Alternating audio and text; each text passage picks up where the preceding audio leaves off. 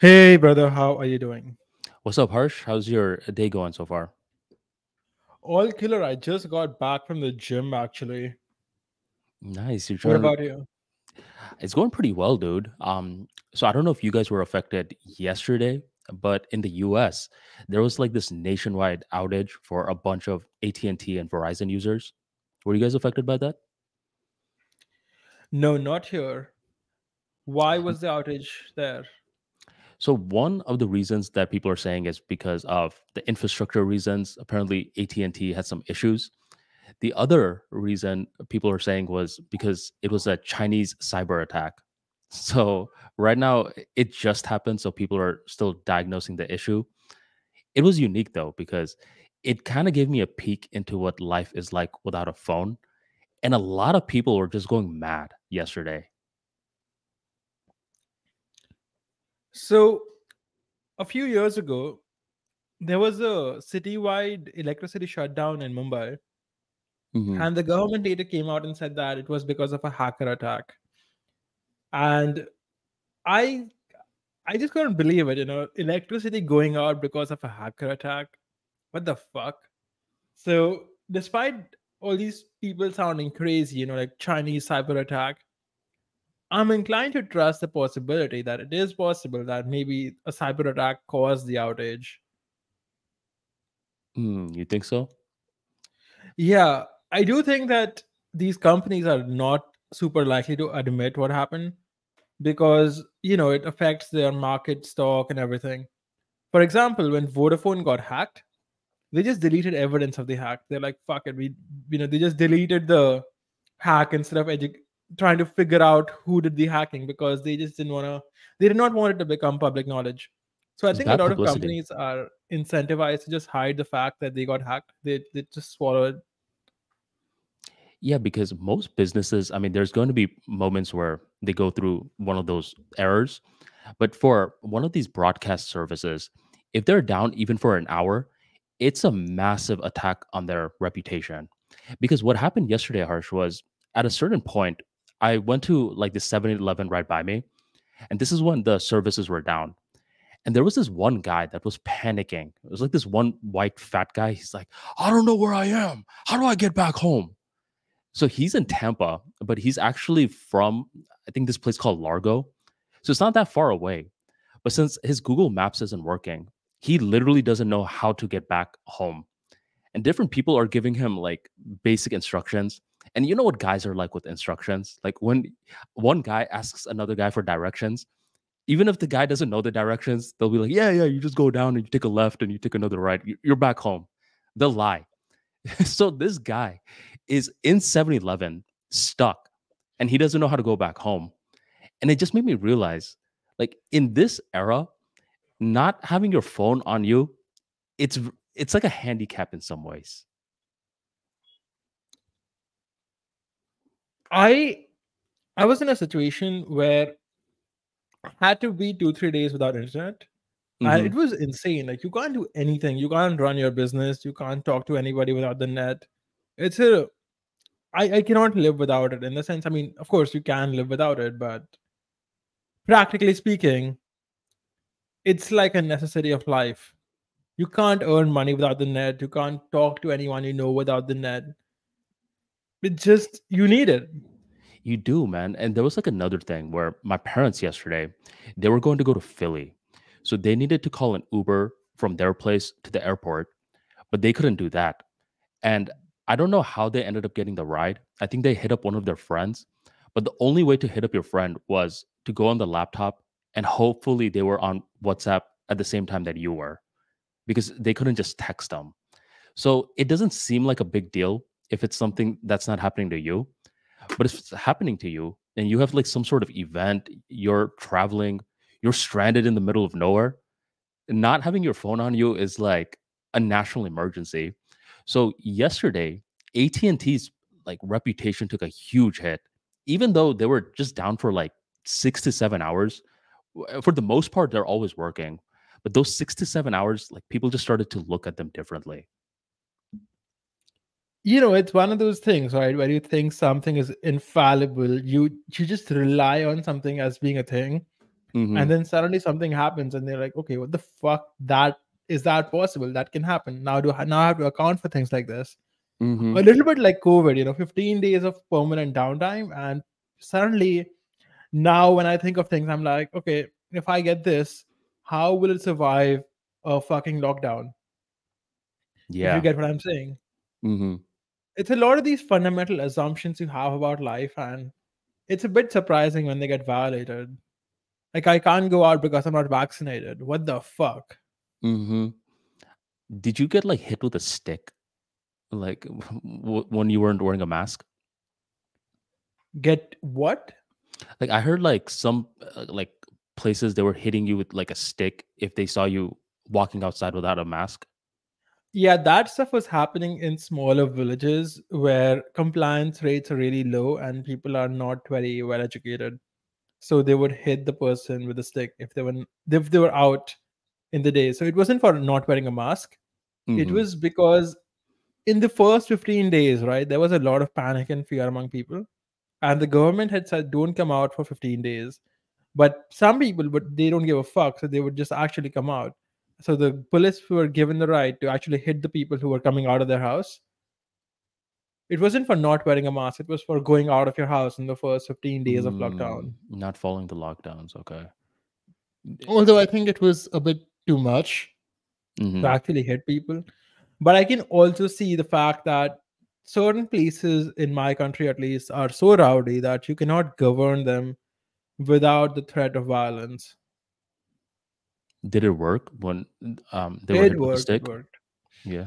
I doubt a lot of people were hit by the stick. It was mostly done by the government on TV just to scare people that this can happen, so Mm-hmm. people comply a bit more. If that makes sense, it's you don't need to do it to everybody. You just need to show that it can be done to some people, and that makes everybody a bit more cautious. Yeah. What about the region that you were in? Or was there a different kind of punishment? There wasn't a lot of punishment where I am from, but yeah, they would fine you. Like, I paid like 2-3 thousand bucks in fines during COVID. Dang, man. That's like that was another one of those moments where suddenly some sort of crisis can happen. And the thing that was affected a lot were these grocery shops where toilet paper was running out. You couldn't get food. A lot of the times I would go into Walmart and there were like aisles that were just completely empty. So, yeah, it's one of those things, man, where when everything's working well, you take it for granted. But you could just have like one day where something goes really off and you're starting to question everything. I'm telling you, man, one day can change your life forever. I'll give Hmm. you like a strong, somewhat related example. So there's a guy I know, and this guy is driving. So he drives a motorbike, and something happens to his bike, and he just falls off. And now he limps every single time he wants to walk. So his leg didn't recover properly, and he just needs to Ah. limp from place to place. And this was like a healthy, fit, young guy. One of those adventure type people, right? Who go on a motorcycle to Leh Ladakh and everything, like Mhm. days and days of biking. And one fatal accident, and now he can't walk correctly, and his life has completely changed. So it only takes Damn. one day to completely change everything. I have a friend of mine who has a cousin sister who just died all of a sudden. Apparently, she drank some water and then choked on the water. I didn't even know what that was possible, but What like, the heck? uh, yeah, it's like a 22-year-old girl, and she just died for no goddamn reason. I mean, completely healthy, perfect health, and she just drank some water, and apparently it went in her lungs or something happened, and she just Mhm. choked on it and died. What the heck? Damn, man. That's kinda Exactly. scary. I know, right? I'm like, what the fuck that can happen? So we take a lot of things for granted. For example, when you walk out in the sun, you don't get hit by lightning. I mean, we take that for granted, but technically, it's possible. Mhm. You're just going somewhere, you get hit by lightning. It can happen. So it's one of those things where every once in a while you realize that there are minor risks in life that you just ignore because you can't do shit about it, but they Yeah. do exist. And not having internet is, people have just thought, people typically just think that everything is going to work as expected. But to make internet work, there are a lot of moving pieces. There are lots of satellites, cables, and everything. And it's a complex, fragile system, and it can be taken away from you. Yeah. Back to your point about like how one day could change your life. I feel like these sort of concerns come up more when you're a parent. Because if you're like, let's say, a solo person, a lot of the times you're somewhat aware of it, and different people can take different paths. One becomes mainly a pessimist, other one's like, okay, I know bad things can still happen, but I'm not going to move in fear. So they become an optimist. But when you become a parent, I feel like you just automatically lean towards the pessimism side. This is me just observing from afar, because you never know what can happen to your kid. And I feel like it brings those fears to the forefront of your mind, because a lot of the kids, when they see their parents being like very overprotective, they're just like, mom, dad, we've been good for this long. What's the chances that something bad can just happen out of the blue moon? But from the parents' perspective, they're like, just because you've lived 27 years perfectly does not mean that the next day you can't just die. And that's a fear that I see a lot of them just carry. It's a pretty stressful situation to be in. I wonder how a lot of parents maintain enthusiasm. Yeah, I can see that. I can tell you a bit from my perspective here, where earlier, if I would try to do something a little bit risky, my family would be like, "Hey, why are you doing that? It's risky." And I would be like, "Shut up! Like, let me just do what I want. Stop It's bothering my me." life, mom. Yeah, not like, yeah, kind of, but sometimes it's a little more overblown in their head. For example, if you're rappelling, right? I mean, it Hmm. looks a bit scary when you see a picture of it. Like, there's a rope, and if the rope breaks, you might die. I mean, you will fall 60, 70 feet, and then you will die. So it looks scary. So my family, hey, don't go rappelling, you might die. It's extremely risky. But really, Hmm. it's not risky at all if you know what you're doing. And, unless you're doing something very, very stupid.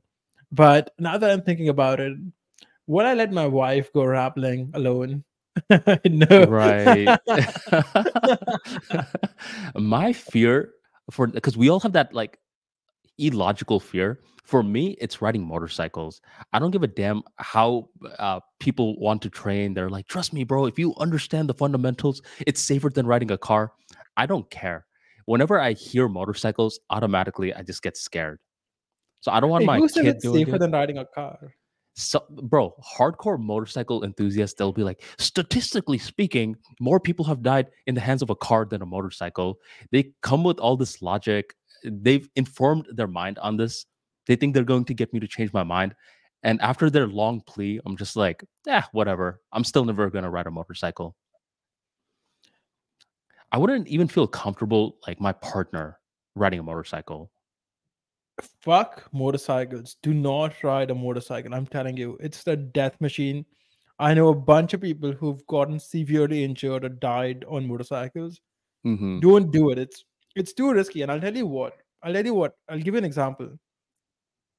There was a guy who crashed his bike into my car and fell off. He was lucky that the person driving behind him after he fell off was able to brake and not hit him. So, in a motorcycle accident, you die from your own mistakes and you die from other people's mistakes. So, if I crash into a motorcycle from my car, the Hmm. motorcyclist dies. If the motorcyclist crashes into me, the motorcyclist dies. I mean, it's a lose lose it, situation, it's the dumbest thing you can do, dude. It's such a dumb thing to do. Even I see people riding their motorcycles at night, and they're very hard to see. They're easy to hear at night. But imagine if someone just can't hear well and their vision is whatever. What if you get hit by a truck? I mean, these are the stuff that motorcyclists don't think about because their identity is tied to that motorcycle. But if you're not that into motorcycles, it's very easy to see. Like it's one of the dumbest things you can do. And thank God, bro, in high school, um, I was taught this lesson because it was my junior year in high school. I was waiting for the bus. Dude, I went to go grab candy, right? As my bus was coming. And apparently there was this one guy that was trying to do all these little tricks on his motorcycle. Okay, just trigger warning for anyone that's listening. I'm about to say something really disgusting. He's like doing these little tricks and stuff. Suddenly, like he bumps into a rock, he flings over his motorcycle, flies across the street, his head hits the pavement, and it explodes. Bro, a Ouch. bunch of the fucking kids in my junior year saw that. And thank God I was like getting candy, so I didn't see it. And afterwards, I come back, I see a bunch of girls crying. And a lot of the guys were like, oh my God, I can't get that image out of my head. And there were like people covering that guy that who just died. Thank God I didn't see that, bro, because I'm pretty sure it would have like, I don't know, like I would have just remembered that. But I just saw everyone's reactions afterwards. And it just, I was just like, shit, man, I'm never getting on a motorcycle. Do not drive a motorcycle. I'm telling you, I've seen way too many motorcyclist deaths, and I mean, 90, about 60 to 70% of the time, it's the motorcyclist's fault, because these Mm, guys like to drive at insanely crazy speeds, and for some reason, they enjoy driving very close to cars. So, for example, if there's two cars and there's very little space between them, this motorcyclist will try to drive fast through the space in between the two cars. So, I don't know why they do that. Maybe they get some thrill out of it, but these guys die at a very high rate. Just don't drive mm. a motorcycle. Drive a cheap car if you have to, but don't drive a motorcycle. Don't drive a motorcycle. I've always thought people were weird when they were like too obsessed with cars. Like, they're like doing donuts in their cars. They're like putting these loud ass engines in their cars, tinting their windows. Something often is emotionally wrong with them. And I wrote something in my newsletter one time that was pretty polarizing, ArmaniTalks.com/newsletter, where I said, if I'm a parent, I would rather my kids hang out with smokers rather than hang out with kids that were obsessed with cars. Because when you're too obsessed with cars, you do stupid shit like drag racing, donuts, and all of that. And one mistake is all it takes for you to just ruin your life. So people who are obsessed with cars, they just die very early out of the blue moon. Like they'll die at age 25, 32, just out of the blue moon. So I would rather have my kids hang out with smokers rather than hardcore car fanatics. How do you define obsessed with cars? I mean, are you talking about people who are like, they know everything about cars, how the engine is and everything? Or you mean, Well, knowing is one. racers? You mean things like racers? So a lot of these guys, like they start off, it's kind of like with like drugs. Like you start off light and then you just keep getting more intense into that rat race. A lot of these guys start off just knowing about cars, which I think is honorable. It's good to know about different models of cars. Then they start to tweak with their cars. They take out one engine, put another one. Now they're getting their hands involved. Now they've graduated. Then they start to like do these little racing. Like they see someone that's trying to like, overtake them in the traffic. So they try to overtake them. So once they overtake them, they've graduated to another level. Eventually, they're trying to like race their friends, right? They don't get caught a couple of times. They graduated to another level. Then a lot of these guys, they do a thing called car shows or like car meetups, mud racing, a lot of this BS. So now they're like really deep into the rabbit hole. They're seeing how far they can push their car. And they're doing all these different tricks. They're not really trained. They're just a bunch of reckless guys that are obsessed. It's their drug. That's when they've become obsessed. So it starts off light, but then it gets really intense as time passes on by. I Are see you your like that? point, but I don't agree with it in the sense that I think, of with 100 people who are obsessed about cars in the sense that they know a lot about cars, maybe one of them actually graduates to being a drag racer or some shit like that. I think most people are just, they just like cars. Mm, okay. Do you know like I'm trying to think because in India, if I'm not mistaken, most of the roads are packed, right? Like, are there like ever moments where you have like a lot of free real estate to like do whatever you want with your car? Oh yeah, a lot of highways are very empty, and you can really, really go at really high speeds on them. The thing is that in India, you cannot modify a car; it's illegal. Okay, so I think that is also playing a factor where here you could actually build your own cars as well. And do you guys have like car shows or drag race shows and stuff like that? We don't have any drag ratios. It's a very illegal thing in India. Indian people are very risk averse in general, and this type of stuff gets shut down very fast. We do have car shows, but that's mostly just rich people showing off all their cars. but we Mm. don't have drag shows. We don't have people doing stunts with cars, to be honest. And to top it off, it's extremely, extremely illegal in India to even make like normal modifications to cars. So, for example, if you wanted to increase how bright your headlamps were and you kind of added something to it, that's also illegal. Okay, so what I'm saying probably doesn't really apply to you guys. Let me ask you though, do people have like those really loud engines that they've modified on their car? Vroom, like that No, kind of you one? can't do that in India. Okay, okay. So what I'm saying definitely doesn't apply to you guys, but here, dude, a lot of people just modify their cars. It becomes their obsession. They feel a lot of like if their boss yells at them or something, they take out that aggression on the roads. I mean, these guys are very silly, dude. And I've seen a lot of guys that have just died early. And trust me, getting obsessed with your car is a thing. I can see your perspective. I'm not, since I don't live in your culture that much, I'm not well, not that in tuned with it to know exactly what you're talking about. But if that is a Mm, situation, then yes, I can see people dying from getting into rash driving accidents.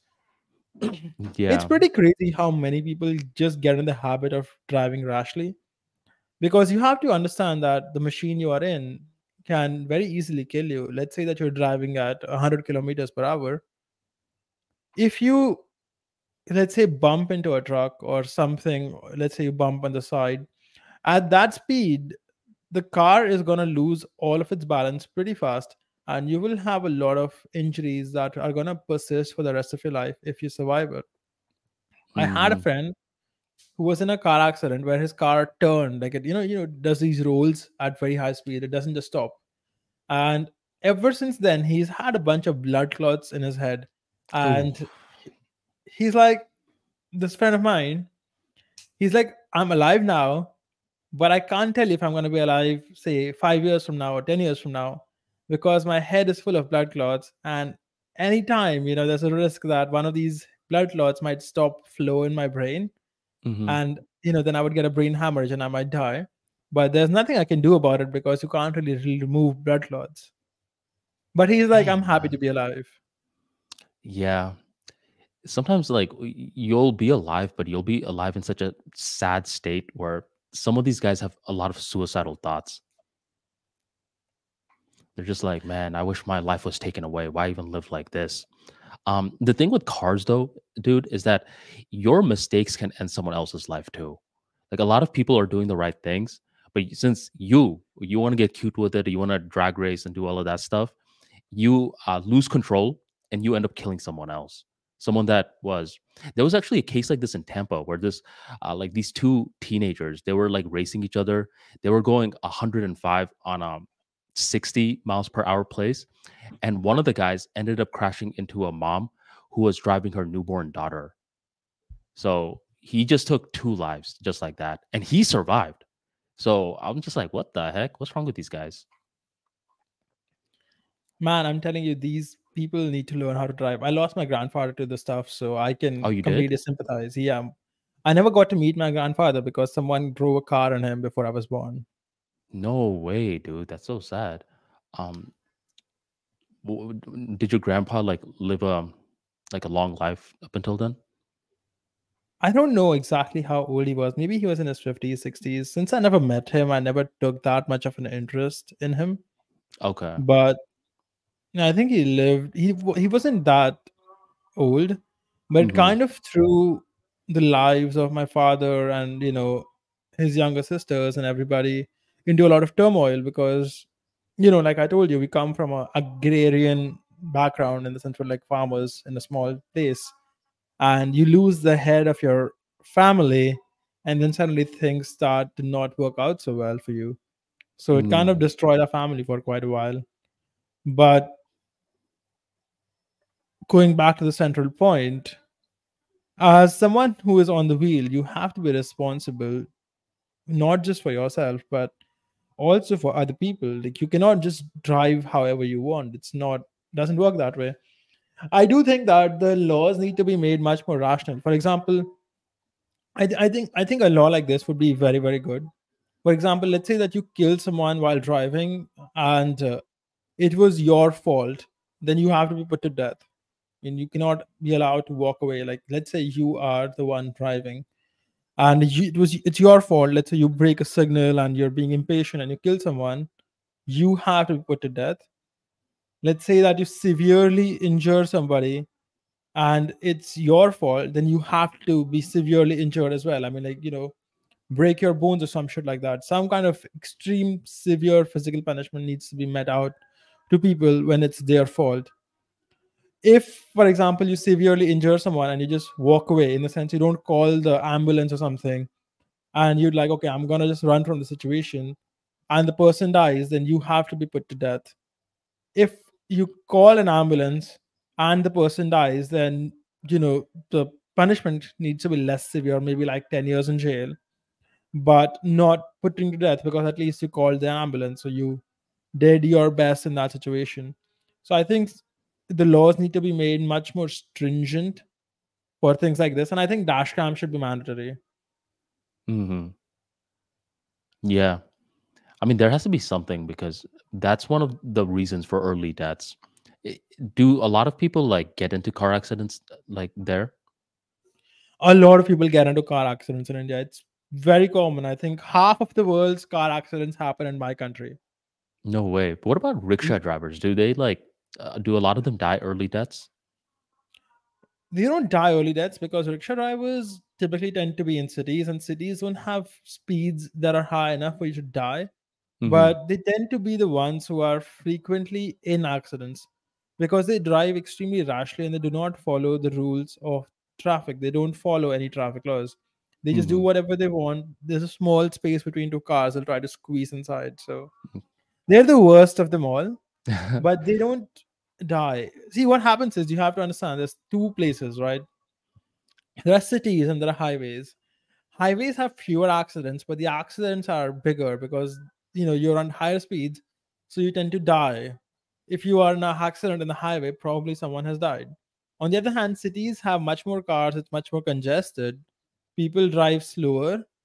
There are more accidents because there are more cars, more turns, but the accidents are not fatal. It's more like someone rear-ended you and dented your car and things like that. Not a truck drove over you. Hmm. And in the cities, there's a lot of just regular citizens that are walking on the roads, right? As the cars are Yep. driving. You Yes. do that sometimes, don't you? Yeah, we do that. I think I do that every single day. You don't get scared? No, man, I've been doing it ever since I was a kid, so I don't get scared. You can't cross the road without doing that in India. Mm. What about at nighttime? Is it just as packed? It's less packed at nighttime, Hmm. but people tend to drive a bit faster at nighttime, so you have to be more careful. Do you guys have subways? In some places we do. In some places we do not. In some places we have those things where you have to climb a bunch of stairs and cross the road and climb down, like a road crossing bridge. Oh, okay. And you guys have trains as well. Yeah, but I don't like trains. I avoid them. You don't like it?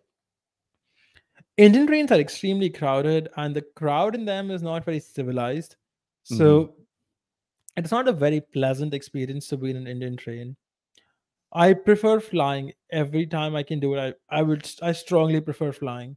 And that's saying a lot about trains because I don't actually like to fly. You used to though, right?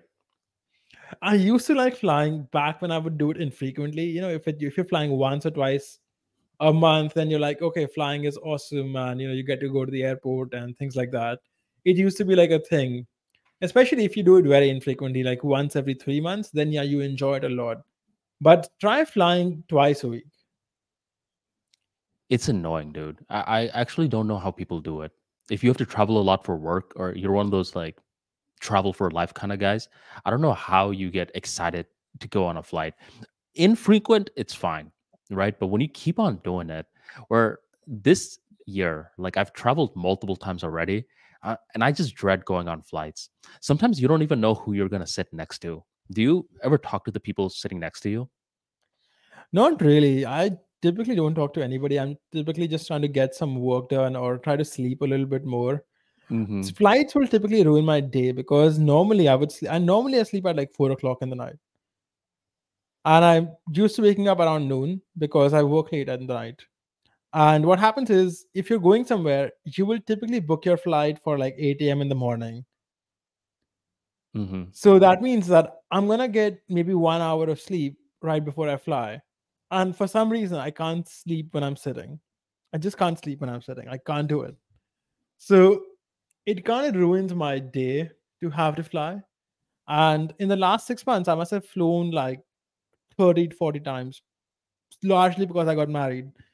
And it was horrific. I did not enjoy it. At first it's fun, but then you're like, fuck. I have to sit for 1 hour at the airport. Then I have to sit for some hours in the flight. Then I have to, sit for some hours in a car. It's just like, fuck this bullshit. This is so annoying. And you guys have the TSA check-ins and all that, right? Yeah, man, not fun at all. Dude, that's the thing that I hate the most. Like everything else I could tolerate, but the thing that I hate the most is when we're doing that little TSA check-in, we have to take off our belt, our shoes, all that, and then like, stand like this. I hate that, dude. Um, Last time I was going to Philly and I was just doing a typical TSA like always. And then the guy's like, "Hey, sir, our machines detected unusual behavior. Come with me real quick." I was like, "What the hell?" Like, I'm literally wearing what I normally wear in flights. I just wear like pajamas and stuff. So this guy's like saying, "I'm gonna have to touch you here, here, here." Okay, so just so you're not weirded out. I'm gonna have to put my fist up your ass. I was like, "Okay, what are you gonna?" So I'm just kind of like dazed, because I just like woke up. I'm just like really sleepy, and this dude's like patting me down and like putting his hand near my crotch and shit to see if I don't have any weapons. I'm like, "What the hell are you doing, bro? Like, hurry up! You're enjoying this too much, my dude." So, I wonder if the people who work at airport security are gay or something, or some of these guys, they'll probably pull over like an attractive girl, like, "Ma'am, our machines detected some unusual behavior. Come with me." I wonder if they have any standards to prevent stuff like that. Probably, dude, because some of these dudes, if you look at them, they're very creepy looking, and a lot of them have anger issues, where they feel very powerful in this moment. So they'll like yell at a lot of the passengers. They'll be like, "Hey, I thought I told you to take out your laptop from your bag." Like they're yelling. I'm like, "Yo, chill the hell out, man." Like it's not that big of a deal. For I wonder what if. it's worth, I wouldn't encounter that type of bullshit in America. In India, at least, Mhm. airport staff is very nice, very polite, and they don't bother you too much. I don't know why, but American airport staff is next level. They like try to put their hand literally in your ass cheeks. I'm like, what are Not all the you time. trying Not to no, no, do? no. Not all the time. It is an outlier situation, but I will tell you this: airport people have gotten ruder, and I think it's because a lot of think about it, dude. That's their job, where they have to just like say the same stuff to different people over and over again. And after a certain point, I think they just snap. So that's why that bitchiness comes out. That mixed in with they just feel powerful in this moment because they could really sway the direction the passengers are gonna have. So it's a mix of that. But yeah, I hate flights. I don't know. In India, at least, like I've never encountered a rude security person in the airport. For example, like recently when I was flying, I had like a bunch of water bottles and a bunch of soda bottles in my bag, Hmm. and the security people, they're like, okay, in this bag there's like 6 bottles, and I'm like, okay, and he's like, why are there 6 bottles in the bag? And I'm like, the hotel had for free, so I just took the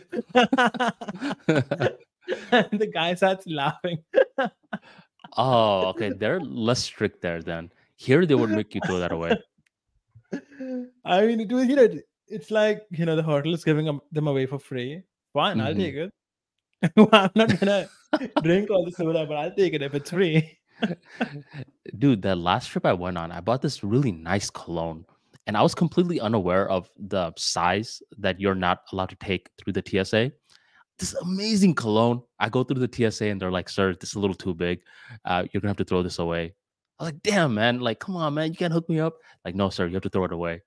So they make you throw it away too. They don't throw it away. They're like, they give it to you and they tell you to toss it in the trash can.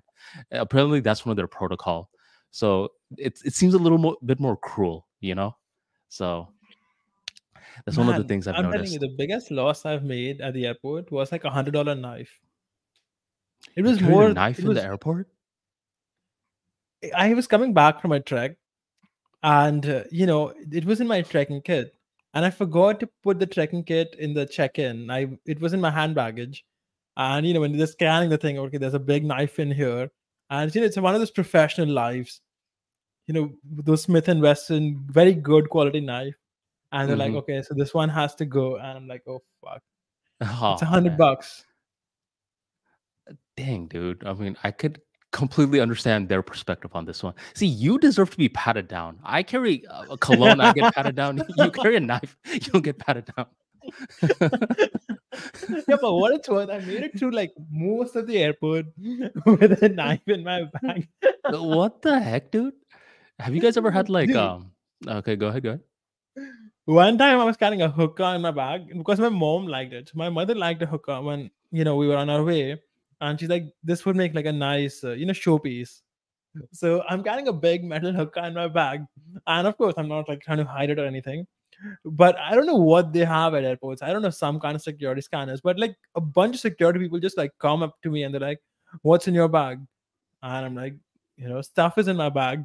I mean, I don't know what's in my bag. What are you asking? It's like, are you carrying any weapons? Is there any jewelry in your bag? We know there's metal in your bag. I'm like, you can just check my bag. I have sweets in my bag because I came back from a wedding. Mm-hmm. And the guy is, okay, he's like, okay, go through. And I'm telling you, I got like the most thorough patting down on that day at the airport. Where the guy is checking every single pocket of my cargo shorts. And Oh I no. mean, I mean, I can see their perspective. And he's like questioning my mom about like, what is this? She's like, it's a showpiece, it's a hookah. So that was a very funny day. And Yeah. I'm like, there's sweets in there. If you guys want to eat them, you can eat For all of them. your hard work. I care more about the sweets and the hookah. And cargo shorts have like thousands of pockets, so you really put them to work. Yeah, to top it off, I had like a lip balm in my cargo shorts. And when the guy is doing the patting, he's like, "What's this? What's this?" I'm like, Just remove it and see it." So I have to remove it. And then he's checking it. He's removing the lip balm, examining it, and making sure there's nothing inside the lip balm. So I can see why these guys have to be very thorough. Because, even one bad incident can ruin the reputation of that entire airline or country. Yeah, absolutely, man. Especially after 9/11, things got way stricter. So, no, it makes a lot of sense. Um, that's really insane, though. I don't know how people do it. And the thing is, sometimes when you'll go on a plane, Harsh, like the people next to you really want to have a conversation. And you could be like the guy that doesn't want to have a conversation, but they keep weaseling you into a convo. If you ever sit next to old people, like they really are going to make you feel guilty for not talking to them. And that's never happened to you, right? You normally just sit with your wife. So I only recently got married, but I Hmm. have had quite a few conversations with people on planes. I mean, it's fun that you don't mind doing it. I'm pretty happy to talk to people. The only Mm. time it bothers me is, if you're doing something in the plane. Let's say I'm writing an article, and there's a guy, he's like looking into my laptop and starts reading the article out loud. Like, what the fuck are you doing? What if he recognizes you? Wait a minute, your life math money? And I got away with it so far. So You're like an Indian Batman. People still are probably trying to get your identity. Um, you've been very good with it. I'm surprised like no one's ever like no one from your immediate squad are like, huh, I wonder if this guy is this guy. it's mostly because I'm popular for my tech stuff, right? Yeah. I'm not super popular for my video or podcasts and things like that. I mean, we Hmm. do these podcasts, but we don't get so many people listening to it. So Right. people don't register by my voice. I've had situations where someone I know is posting a quote by me on the WhatsApp status. I'm like, huh, interesting. So this guy reads Hmm. what I'm writing. But You if should just if troll they him and be actually like, you should heard just the troll him. podcast, Yeah, you should troll him and be like, yo, who is that tool? no, I'm not gonna touch that. Let me, it's like there's like don't go and poke the hornet's nest. Yeah. Does your wife know about this? Of course. Does she like consume your content? Is she a fan? Oh yeah. She's been reading all of my articles. Do you feel comfortable with her reading your articles? Yep. Okay, so I'm a little different, dude, where I like certain boundaries. I like it more when strangers consume my content rather than people that I know. There's an advantage to having your wife read your articles because it makes sure that she thinks in an aligned way. Hmm. Or if she disagrees with something, she can tell you, and then you can tell her why she's wrong or why you're wrong. Or you can have a discussion about it, and you can teach her things. I think Right. that it makes sense to have them read it. Also, it kind of makes sure that you guys are on the same page. For example, if I learn something interesting, I also want her to know it. I mean, she can teach that to our kids. What's your thoughts if she starts creating content? If she starts doing what? Creating content? Oh yeah, I've been helping her do that. I've been helping her start some online business stuff. So far lately, she's been trying out things like a video account on Twitter and things like that. So not creating her own content, but kind of trying to get in the world of online business. I mean, she's pretty young, so she doesn't have enough experience to truly create a lot of meaningful content yet. Hmm. But maybe in a few years, I do think there's a lot of opportunities that she can take with regards to, eventually we'll have kids. So maybe she can make content about raising them, or she's very very good at cooking, so maybe she can do something like that. So there's a lot of opportunities out there that she can explore, and I'm helping her do that. That's good. That's good. Because some people, like, they don't want their partner creating content because it puts them in the public light. Would she do it with her face or anonymous? So for anonymous, I mean, eventually if she wants to, she can put her face out there. Let's see You're how cool with that? things. I don't have an issue with it. Okay. I wonder what's like a Here's the good. thing: Hmm. if you don't let your partner actually take some risks, right, then they don't actually mature as much. Hmm. Because your girl is 22. What would you say her maturity level at this point is like? 22-year-old girl's maturity level. Okay. She's Because. mature, like she's very understanding and mature, but she's also like a 22-year-old, right? Hmm. So she gets scared easily if there are emotions involved, things like that. So you have to keep things in balance because you can't put too much pressure on a 22-year-old. I mean, they just break, especially women, right? They just break very easily. They can't handle stress well. Do you guys have a lot to talk about? Oh yeah, we're from the same culture, right? We're from the same caste, same hometown, so we have a lot in common. Okay. Okay. To give you an example of what I mean about just being 22 is, a few days ago, she had, like, when she was stretching in the gym, she started feeling some pain in her breast. And, when she was touching it, she's like, okay, there's a bump here. And when I'm touching it, there's a bump there. So, she got like very scared, maybe I have breast cancer. What the fuck? And she spent like hours and hours crying. And I'm like, okay, let's put an end to this. Let's go to the doctor. And then we got one of those, sonography scans done. What's that word for it? Mammalian sonography, whatever the fuck that's called. I don't Mammogram? know. Mammogram? No, it was like an ultrasound, but on your boobs. Right. Okay. Okay. And turns out there's nothing. It's just breast tissue, no big deal. Maybe it just got inflamed from a workout or something like that. But she Hmm. was very stressed about it. I mean, it wasn't something that should have needed immediate attention. I mean, you can wait 2 days and do it. But she was in so much stress about it that I had to get it done the same day.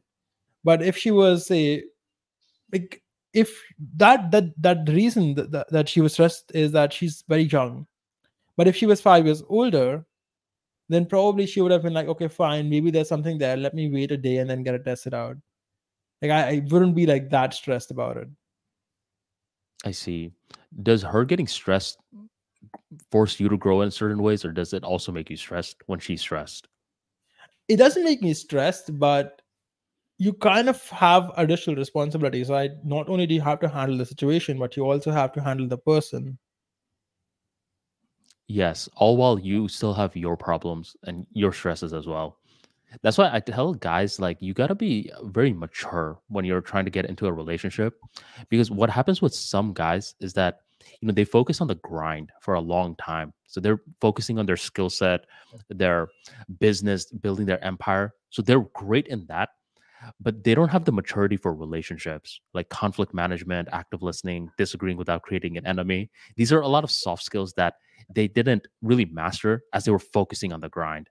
So would you say that you've had the chance to master these soft skills, or at least work on it? I wouldn't say I've mastered them. Like that would be a huge exaggeration. Hmm. But yeah, I've gotten much better at them over the years. I've always been a more of a type A person. If you do something wrong, you would hear about it in the sense like, the fuck is this? Do it better. Yeah, But in the last few years, I've learned that it doesn't actually work well with people. Like, I mean, it works for a bit, but then you're like, the people, they just leave, right? Your employee quits. Okay, fuck it, man. I'm finding a better job where the boss doesn't yell at me. I'm out. So I've learned to manage it much, much better. But I tend to be someone who likes to do things well. And that's a tendency I have. I expect that from other people as well, but not everybody can do that. So a part of growing up, or becoming wiser, is understanding that you cannot expect what you would do yourself from other people. I see. What about how men and women deal with problems differently, where a lot of women just want to vent whenever they're talking about a problem, and the guys want to immediately solve it. Have you gotten better at letting your girl vent to you rather than immediately trying to solve the problem? That's something I always found difficult to do. Like, in my mind, whenever I hear a problem, I'm like, you do X, Y, and Z, solved. She's like, yeah, yeah, I get it. Now she's still continuing on with the problem. I'm like, I just gave you the resolution, execute it. But they just want to vent to you. I have had the situation with girls I've dated previously. With my Mhm. wife, haven't had the situation yet. I mean, no problem has shown up in her life yet where she would have to vent, at least not so far. I But see. what you're saying is a complete 100% true, where you have to just let women talk. Just let her. I mean, they have the solution, but in their brains, they need to let it out and actually talk about it, and then they feel better. Yes, and women will do that with you if they're beginning to trust you. So guys have to actually know that, because a lot of guys, they immediately want to solve the problem, which is fine, but they want to keep on talking about it with their partner, and that for them is a way of building rapport.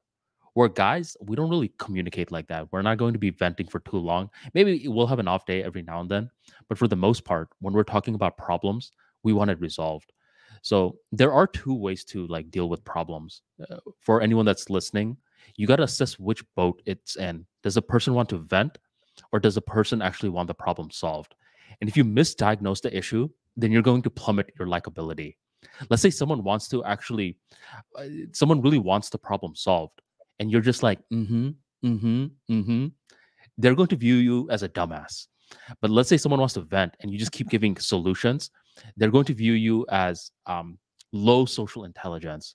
So you gotta diagnose the issue correctly. um th- yeah, a lot of people misdiagnose this issue, dude. Like, for example, I'll actually give you an example in real time. There was this one time when I like stacked up a bunch of parking tickets in undergrad, and I couldn't register for new classes until I paid off this money. And it was like $1,000, which for an undergrad student is a ton. I didn't know where the heck I was going to get that money. I was going to ask my dad for it because I didn't want him to um, he could have done it, but I just didn't want to bother him with it. So I was going to my fraternity brother. He was my big brother in the fraternity. And I was telling him this problem, right? And I was telling him this problem looking for solutions. So if he was just like, then I would have been furious. But he like listened, and he's like, call me back tomorrow. I called him back tomorrow, and he's like, your problem is resolved. Apparently, he got a bunch of brothers to pitch in like $5 to $10 each, and he raised enough money to pay off my ticket. So he diagnosed that issue correctly. So you got to really know how to diagnose the issue. And people that really want solutions for their problems, they'll keep asking, like, got any ideas? Got any ideas? Or someone who wants to vent, they're never going to ask you, got any ideas? They're just going to ramble, you see? So that's how you tell the difference. One, oh, I agree with everything you said. One Hmm. caveat though, and this is for all the guys out there. If you think someone's venting, you are not obligated to listen to it unless you're getting paid, or if it's a girl who's sleeping with you. A Mm. lot of people will try to waste your time, especially women you're not sleeping with, the friend zone type of shit where they're just using you to vent. And I'm like, The why am I emotional listening to tampon. your bullshit? Exactly. That's the thing. Mhm. Emotional tampon. If you're not sleeping with a girl, if you have not put your dick in her pussy, don't listen. Don't waste your time. Disconnect the call. Tell the girl, "Oh, hey, I mean, sucks, but that's life." And then change the topic. Shouldn't waste your time listening to other people's problems if you're not getting paid for it, and if you're not fucking the girl. Absolutely. That's a really good caveat. Like you actually have to be dating the person or getting paid by the person. Otherwise, don't. Because this is where guys make a mistake. They think if I'm an emotional tampon long enough, then she'll trust me. And then by trusting me, I could get with her, which is such a bad way to play it because she's just going to abuse you. It's kind of like in a social interaction, if you're rambling all the time and the other person is just like doing this the entire time, in the future, whenever they want to talk, and you've been rambling and you feel good, you're going to get annoyed that they want to talk and they want to take that spotlight away from you rambling. So I tell people, like, hey, you got to insert yourself in the conversation. And for folks that are like just constantly just being this emotional tampon, I'm like, dude, if you're not getting anything out of it, dip, leave the A lot of scenario. people are like that. I'm surprised how many men are just total dorks. I'm telling you, there are some guys out there who will listen to women talk about their boyfriend. My boyfriend is such a jerk. He doesn't treat me nicely. And this guy is like, in his mind, he's like, you know, I'm the perfect boyfriend for you. And the girl will be saying things like, I want a guy just like you. And this guy is like, in his mind, hey, I'm right here. But really, I mean, you're not respectable, dude. What the fuck? Who the fuck has time to listen to a woman's bullshit? Were you ever like that? Did you ever have like a simp state? No, no. I was always an asshole. I was always like, shut the fuck up. Like, I would literally tell women, I don't care. Like, that sounds like your problem. Was there a like a close relative of yours that was like that? I have been an asshole to everybody. Like, I just don't let people waste my time. I'm literally telling you. No, I've no, no. told this to my friends, I'm family, everybody. Like, if you need a not. solution, come to me. Stop wasting my time. Now I'm saying, did you ever have like a brother, a cousin, or someone that was like an emotional tampon? No, I mean, not that I'm aware of. Probably I do, but I'm not super involved in everybody's life to know. It's so annoying to break the news to them. I had a cousin like that. He was such a freaking simp. And he's always like crying over girls, like doing exactly what you were just talking about. Like listening to the girl that he loves, like whining about her boyfriend to him. And I would just be blunt. I'm like, dude, you are such a weakling, man. You gotta like toughen up. I'm actually embarrassed to be having the same blood as you. I'm thinking the tough love is gonna work. And he just like, you just don't get it, Armani. Like, I'm romantic. And I'm like, no, you're not romantic. You're a loser. And it's so Faggots. hard to break through their mind because they actually think they're being romantic. It's a psyop. The whole concept of being romantic is a psyop. It's a psyop. It's like the romantic guy gets the girl after we sleep with him. Mm, dang. Are Like you once she romantic? becomes 29 and she's run out of guys who are willing to sleep with her. Now she's like, if I wait 3 more years, I probably won't get married. So now she's looking for a romantic guy who treats her right in conditions. So romance is bullshit. What about with your girl? Do you ever show some romance? Do you ever buy her flowers and stuff? Haven't done that yet. I might just do it for the sake of doing it every once in a while. But It's not me, it's not my personality to buy flowers. Did you do anything for Valentine's Day? No, Do you ever do anything for Valentine's Day? no. Did you As get a any point, I criticism tried from to your not. wife? I do what? Did you get any criticism from your wife for not doing anything for Valentine's Day? Nah, she gets it. She's smart. Okay. What about like your parents? Does your dad like take your mama to dinner or something? No, Okay. Okay. So you're we like you don't guys get are into this completely bullshit. disconnected We're with that. smart. We don't get into this whole bullshit because the moment you start doing things like that, right, women's expectations go way up. It is something that I get it. It's one of those like artificially created days. But here at least, man, it's one of those things, bro. Like you kind of have to do because if you don't do it now, like all your girls' friends are like, "Oh, my boyfriend did this, my boyfriend did that," and if you don't do anything for your girls now, it's just like this silent resentment. She may not vocalize it immediately, but she's gonna be like, "Oh, my friends got this, my friends got that." So I do some things for Valentine's Day. Yeah, that makes sense. See, in your culture, this day is a little more special because you're in a Christian country. In Hmm. India, no one really gives a fuck. It's one of those shopping discount days. Pretty much one of those shopping discount days. But other than you and your like family, what about the rest of the culture? Does anyone like do stuff for Valentine's Day? Not particularly. I mean, people might go out for dinner, but not people don't do much for Valentine's Day. It's not a part of our culture, right? Like we have Muslims, Hindus, they don't give a fuck about Valentine's Day. I see. Okay. That makes Plus, sense. it's too crowded. If you go out on Valentine's Day, it's a little like you don't get as good service as you get if you went out one day after or one day before. Hmm. Yeah. During this recent Valentine's Day, bro, I realized how much I hate drop shipping. Did you notice that drop shipping just died out of nowhere? Drop shipping was like a thing that worked well in 2018, 19, Hmm. but hasn't worked well since. This recent Valentine's, I ended up a week before Valentine's. I'm scrolling through Instagram and I see this amazing gift idea. I'm not going to say the gift idea because you'll see why shortly. But it's this amazing gift idea. I see an ad on Instagram. I go on the listing page. I purchase it. And I'm thinking, okay, since I ordered this 7 days before, it should arrive on Valentine's Day to my partner. And I'm still being generous. I'm thinking it should arrive sooner, but I'm just saying 7 days because, like maybe low shipping costs, bad weather, etc. It's February 23rd, 2024, and the product still hasn't arrived. So I hit up their customer support like a week ago, and I'm like, what the hell, man? The purpose of this gift was for it to arrive on Valentine's Day. It's still not there. And this is when this guy's like responding back to me in a very like creepy sort of text, like overly polite. Sir, we got your gift order. It's on its way. And he gave me this tracking link. I go on the tracking link and I see that the product is being shipped from mainland China. And I'm like, oh, no wonder it's taking so long. It's one of these drop shipping products that are being shipped from China. I didn't know that from the listing page, but I'm starting to see how annoying it is. And in 2018, there was this one guy who was like this Shopify pro.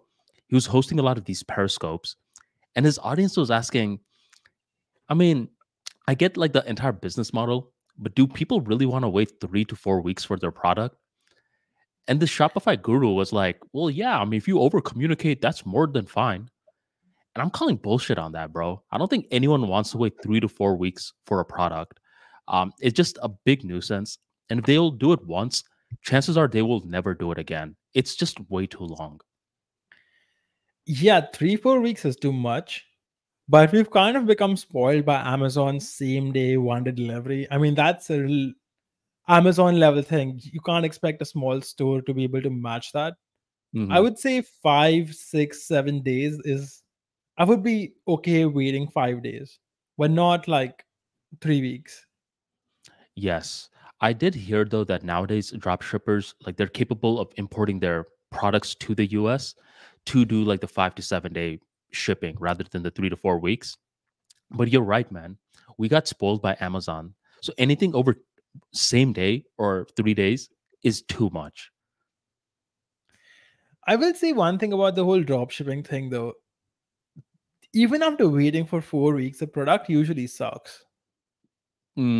Ah, dang, man. Well, I hope the product that I got doesn't suck, but No, when I say it sucks, I mean it sucks. For example, like a lot of drop shipped stuff is like people buying something for $1, selling it for 15, $20. But at the end of the day, the stuff was actually manufactured for less than $1.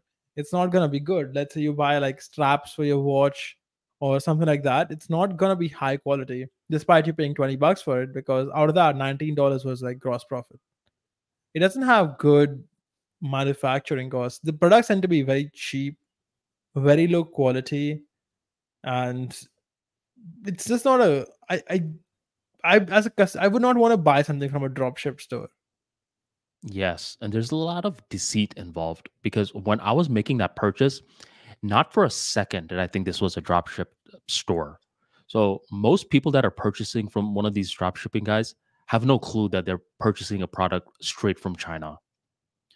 Yeah, that's the thing, right? I don't consider that to be unethical because even when you buy from Apple, you're buying a product straight from China. I mean, it's Hmm. not like Apple is manufacturing in the US. Everything is made in China. It's not their fault that everything is made in China. So you cannot Well, blame them for this. Everything is made in China. that's not the problem. I don't actually care if it's made from China. My problem is the lack of transparency in the wait time that it's being delivered from China. If I order an Apple iPhone and it's taking like a month to get here, I'm gonna feel a certain type of way. I don't really care where it's made as long as it's functioning and whatever. I care about the wait time though.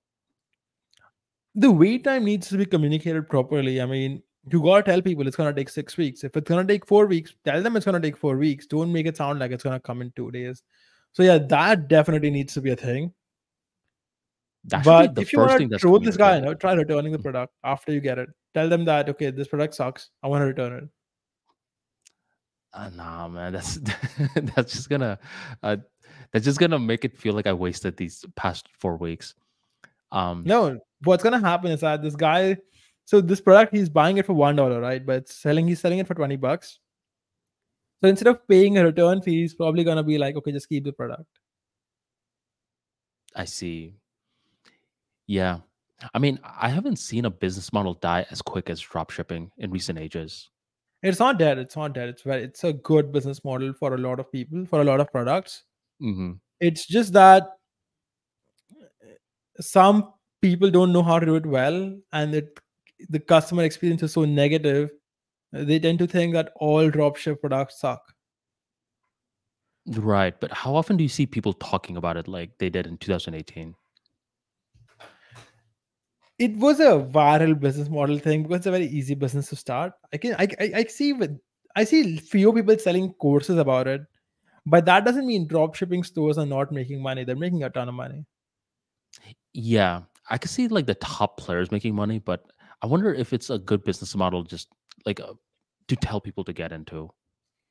It's not because it takes too much money to start. You're gonna take you like at least 5 grand to start, and probably your first store is gonna bomb. It's not gonna do well. So Hmm. I wouldn't recommend getting into the physical product business anyway. Like you sell a product worth, let's say that your monthly sales are $10,000. Your profits are gonna be $1,500.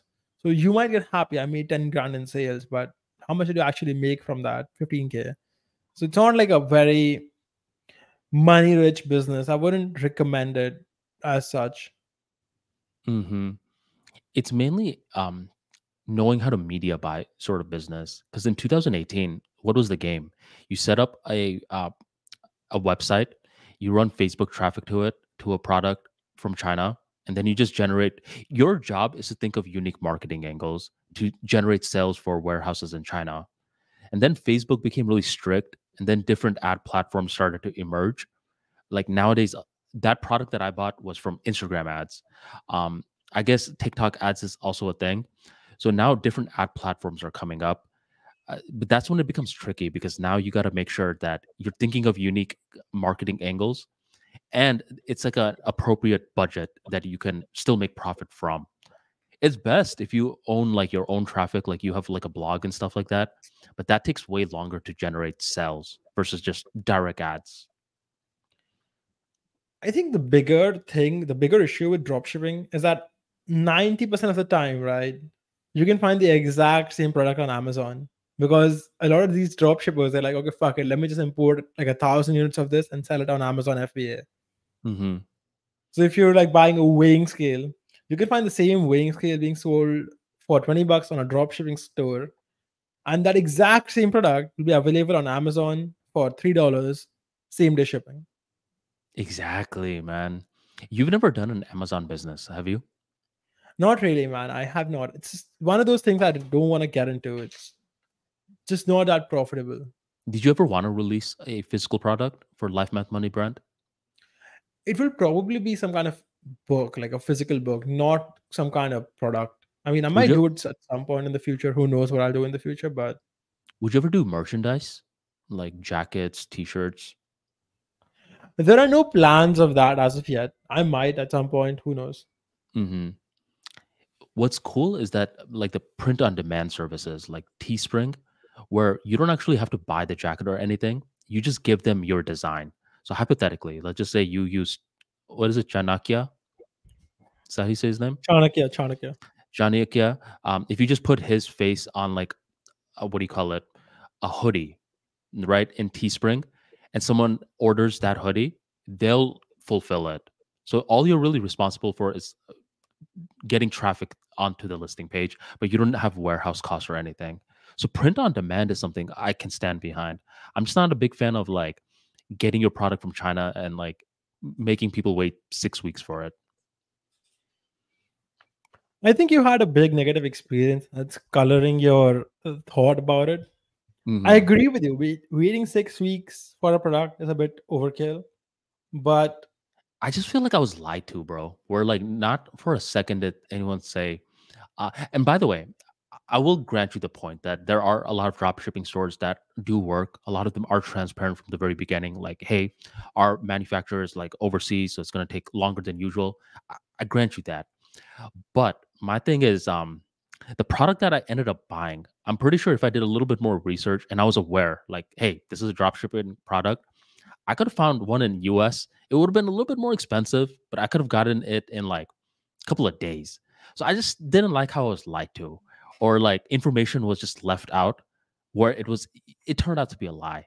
So uh, okay, yeah. would your thoughts be different if you were aware that this shipping time would be 6 weeks?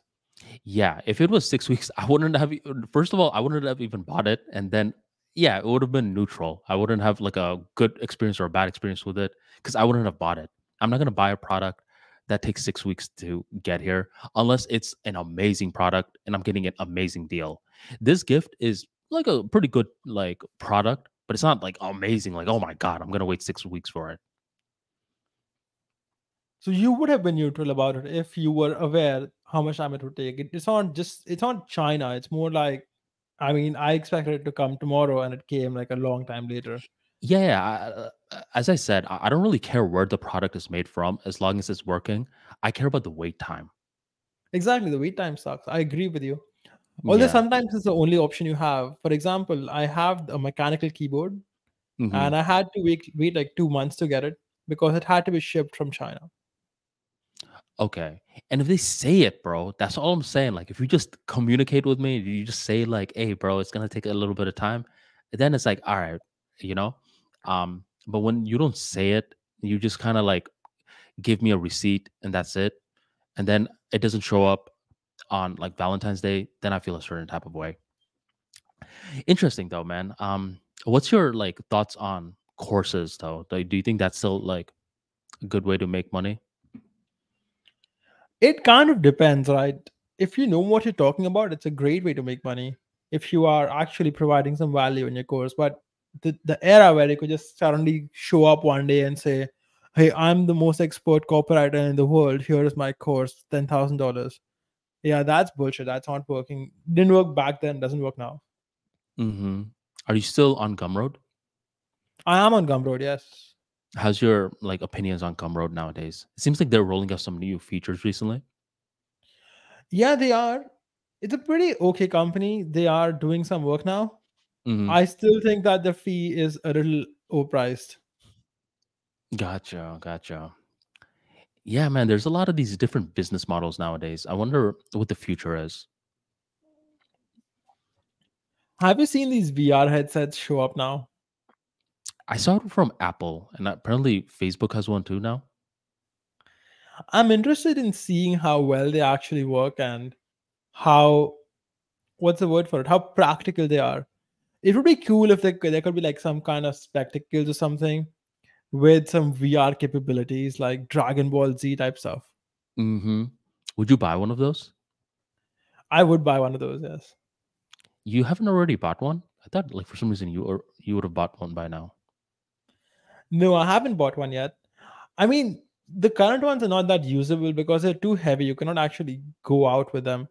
What I Hmm. mean is some kind of natural looking thing that doesn't look like a piece of technology. I mean, something very, very simple. Like you wear a pair of sunglasses and it can do things like take a photo for you or some kind of thing, like display some TV or something to you. For example, let's say that you want to watch a documentary while you're out walking. You should be able to do that with those sunglasses or check some Mm. kind of email or something. So it would be pretty cool if that technology does happen, but it needs to be like a sunglass or some kind of very lightweight thing that you can wear easily, not this heavy shit. Yeah, this is where like fashion and technology need to merge. Have you seen those things that Google discontinued? Google eyeglasses or something like that. Yeah, I saw a That, nerdy but page little wearing it. sexier than that. Yeah, they were too nerdy with it. Like they need a little bit of that Apple flair. Um, what about a Fitbit? Do you have one of those? I have a Samsung watch. Okay. Does it look good? Yep, Samsung Watch 6, I think. Yeah, looks pretty good. Oh, so I bought a Fitbit in the beginning of this year, dude. And it's been such I actually bought it for my birthday to set the right tone for this birthday. And it's so clutch, man. Like where you just codify everything. You know how much calories you're burning. You know when your blood, what your blood pressure is, all of that stuff. It's so detailed, and it's It completely can measure changed, blood pressure. or something like our heart rate or something like that. Heart rate, yeah. It's completely changed my perception of parking lots. Where before, if I saw a packed parking lot, I'd be pissed. I'm like, what's up with all these people here at 11 in the morning? A- And I'd be annoyed to park in the back. Nowadays, with the Fitbit, everything feels like a game. So if I park all the way in the back, I'm like, yes, I get more steps in. Dude, I have the exact same experience. I'm telling you. So before I got a smartwatch, Hmm. I used to think it's all bullshit. I mean, who the fuck wants to charge a new thing? But then I got a smartwatch free with the phone. And then, I'm wearing it and I'm sitting on my computer all day at work. And I look at my watch and I'm like, okay, so I've only walked 2,000 steps today. So it made me realize how little I was actually walking on so many days. So that made me start walking more. And the thing is that you do it for a few days and then you set a goal. Okay, I'm going to walk 10,000 steps every single day. And then you try to get steps in out of small things. Like let's say that you're going to go to the washroom. Okay, but then you take a big round while coming back. You don't come back the short route. You come back the long route. Exactly. Exactly, dude. And you know what I realized from having this Fitbit? Getting 10,000 steps in a day, it actually requires effort. Where I thought before, like having this Fitbit, I'm like, oh yeah, 10,000 steps a day. I'm sure I do that. I wasn't doing anything close to that. But once I got this, now I know for a fact when I hit 10,000 steps. Do you ever hit more than 10,000? Typically, I will be somewhere between 15 and 20,000. When I climbed up this mountain called Stone Mountain, I got 18,000 steps that day, like throughout the Oh, entire day. okay. So typically, what I do is I'll walk 1 hour in the morning. That's going to take care of about 6,000 steps. And I walk 1 hour after dinner. That takes care of 6,000 more steps. That's 12,000. And typically, somewhere when I'm in the gym or, here and there, I'll walk a little bit and it's going to be about 18, 20,000. Wait, these But there one are hour also walks, days when I'm working all day and I've only walked like 8,000 steps. That does happen sometimes. these 1 hour walks that you're doing, is it in a park or are you just like going about your day and you're walking for 1 hour? Yeah, I mean, stuff like, you go to the park or somewhere and you just walk, or let's say you're at a restaurant And okay, I'm like, you tell the restaurant, okay, I'm gonna order this food. Call me when it's ready, and then you go walk a little bit, things like that. I see. Okay. So I do what you're talking about in the morning. I'll do one of those 1 hour walks. And if you do that, chances are throughout your day, you're going to hit 10,000. If you're just living day to day life, but you do that 1 hour walk in the morning, you're good to hit 10,000 steps. If you're doing two 1 hour walks like you're doing, you're definitely going to hit over 10,000 steps. But I do think for guys, you got to hit at least 10,000 because it's the easiest way to burn fat. Like, your body loves to walk, and it's just such a so many benefits of it too. Like, you get creative thoughts, it's therapeutic, you're out in nature. It's just a good habit to pick up, and I would not have even thought about it unless I got this Fitbit. It's the Walking Fitbit does help you Inspire lose model, fat by the way. faster. Hmm. It does help you lose fat faster. Yeah, Yeah, I it's think the it burns Inspire like 3. 300 calories every 10,000 steps. Yes, exactly. I think it's way better than like going for too many runs. Are you a runner? Not particularly, and I don't really enjoy running. Me either, man. I hate running. It's not very good for you either. It's very catabolic, starts hitting your muscle in the bad way. We Hmm. don't really recommend doing it and doesn't really burn as many calories too because you can't run for an hour. You can't, dude. Even our ancient ancestors, when they were going from one place to another, they had to walk a lot. So I think it's in us. Um, I had this tweet where I said, "What journaling is for the mind, walking is for the body." Because I notice when I don't walk, I just feel hazy. Like, I don't have good thoughts coming in. I don't get much ideas. But when I intentionally start off my morning off with that 1 hour walk, and by the way, dude, I'm addicted to it. Like, whenever I don't do it, my body feels a certain type of way. So that's like a good ritual in my morning. Like, I start off with that activity. A lot of creative Have you folks noticed that when you walk. walk too much, you're a little bit more hungry? Yes. Yep. And if you've been doing it for a series of days, now your metabolism is just moving fast. So you'll eat and automatically you're hungry again. You have to be careful with that. A lot of people think that just because they're walking more, they're burning calories and they're losing weight, Hmm. which may be true, but typically you just get a little more hungry, you eat a bit more, and you're back to neutral. You have to be careful to not eat more because you're walking. Yes. Did you ever see how much calories you burn after a workout? Like where you're weightlifting? Yeah, the watch is gonna give you some bullshit number. Typically, a weightlifting workout is gonna burn 50, 60 calories. But these watches, these Fitbits, they'll tell you like you're burning hundreds of calories, which is not true. Really? I thought you burn at least 270 calories for a No, 40 no, no, minute no, you intense don't. workout. You're gonna burn like 100 calories at best. Because what are you Mm, doing? Let's say you're doing like bicep curls. That doesn't take that many calories. It's hard to do it, but it's hard because limiting thing is strength. It's not burning calories. okay. But what if you're doing like pull ups, push ups, squats for 30 minutes intense? How many push-ups are you doing? 50? How many calories does it take to do one push-up? I Half have no at clue. most, like maybe like one fourth of a calorie. I don't know, bro. I think if you like lift weights for 30 minutes intense, you could burn 200 calories. See, to burn 200 calories, you have to walk quite a bit. Not walking, not walking. I'm talking about working out, like lifting weights. Yeah, it doesn't burn that many calories. It doesn't. It's good for building muscle, but it's not good for burning calories. You sure, bro? Yes. Okay, okay. I could vigorous weightlifting for 30 minutes may burn between 180 to 252 calories. This is from Medical News Today, so I don't know how reliable they are. Man, we should bring Matt Stevens on and ask him. Because I Oh yeah, really of thought course. no, I thought like intense weightlifting, like because I measure it like intense weightlifting or like body weight workouts.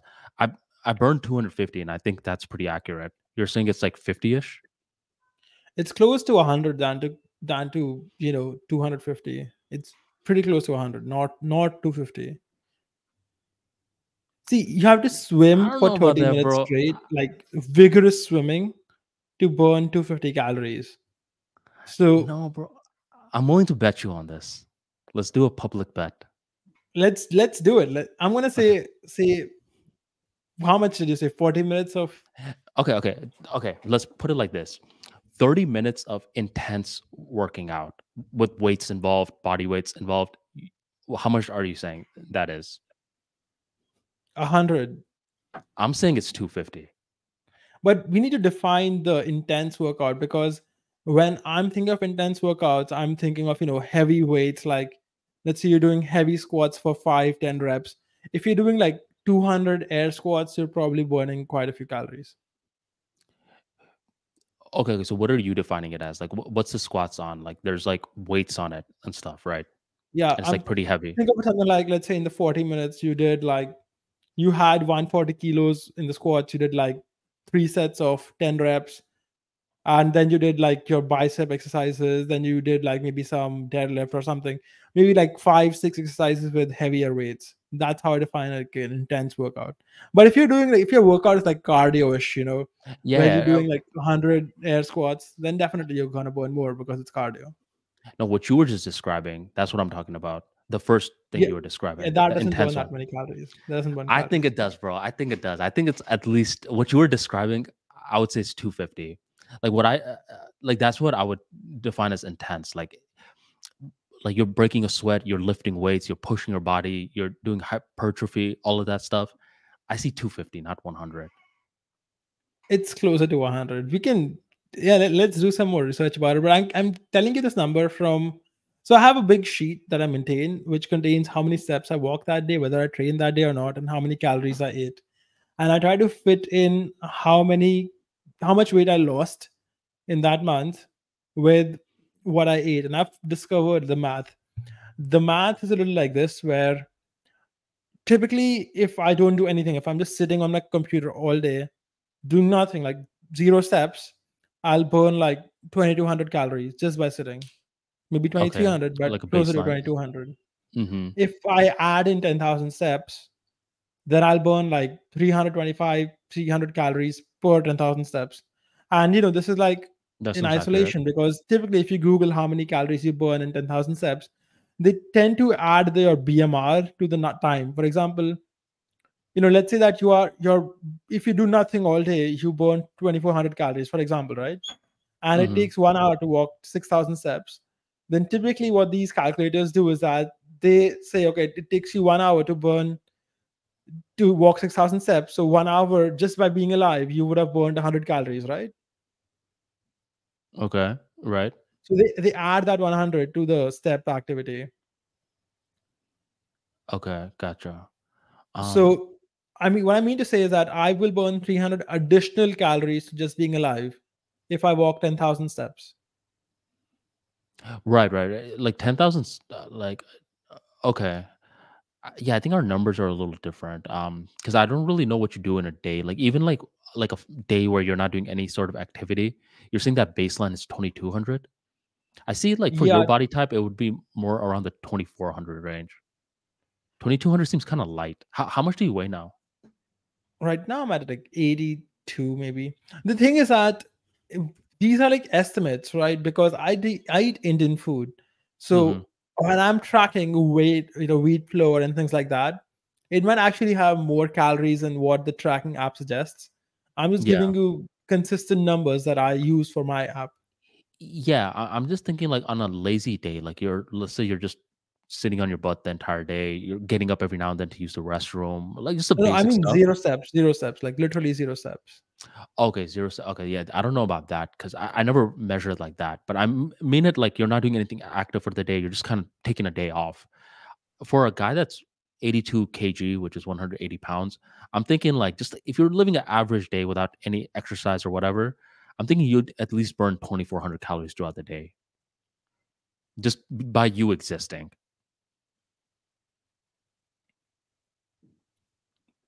And then you need Possibly. I like mean, the thing yeah. with these calorie numbers is that it depends on the app you're using, because some apps will have like more calories for the same thing. For example, millets will have a little more calories in some app, less calories in some app. You just got to be a bit more consistent. What I mean is, I will burn say 2200 calories just by existing, at least from my calculations, 300 by doing walk, and about 50 to 100 with my workout. Yeah, because I'm like looking at mine, like the rest days where I didn't get much walks in the days. I was just resting, like 2449 calories burned that day, 2597 calories burned that day. Where are you checking this? Um, Fitbit, the Fitbit app. It doesn't know that. It's an estimate. It's an estimate, but like I'm trying to look for like a general These pattern. estimates can be off by like a 500-600 calorie mark. Don't trust these I don't know estimates. about 500-600 calorie mark, bro. That's like then like I don't think anyone would take Fitbit seriously. No, not you, because you're sure the regular body type. But if someone's obese, or if Mm, someone's like really, really skinny, these are just they're just using some formula to figure out what your daily BMR and everything is, and then doing some math based on it. It's not like you're not getting yeah, like a very scientific number here. yeah. I don't need like exact numbers, but I need like just rough metrics to see if I'm on the right track or not. Um, you see what I'm saying? So I think in that regards, Fitbit is pretty on point, at least for my body type. I don't know, man. At least the Samsung watch is complete bullshit about this type of stuff. Dude, Samsung Watch and the iPhone thing, it's complete bullshit. My mom has the iPhone one, and she like walked a lot of like steps throughout the day, and it just wrote like two two steps apparently. So it's very unscientific. But Fitbit, bro, I'm telling you, you should actually invest in one, just to try it out. And it's way more specific than one of these like smartwatches.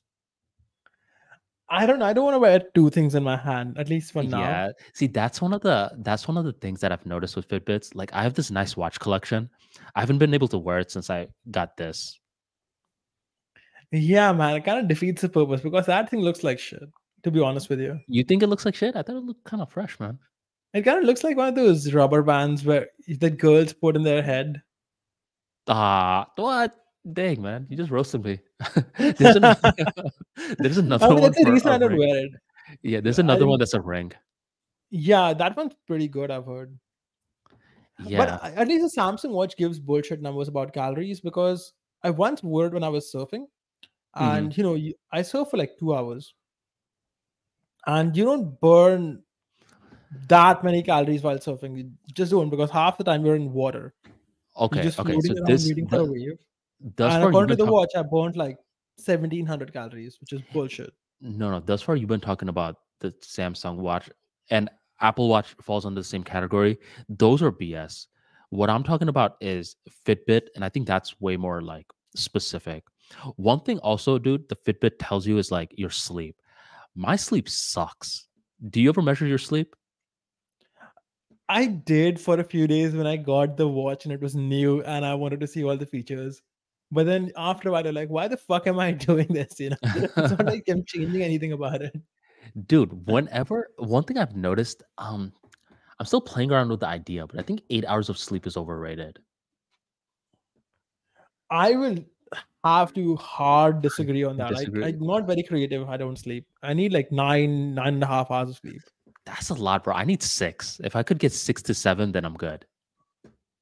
I sleep a lot, man. I can't even describe it, because it's a little embarrassing, but I sleep a lot. I sleep like 9 hours, 10 hours. I need a decent amount of sleep. Are you serious? Okay, so and are you a fast sleeper? Sort of. It depends, but typically I sleep like in 20 minutes. Do you snore? No.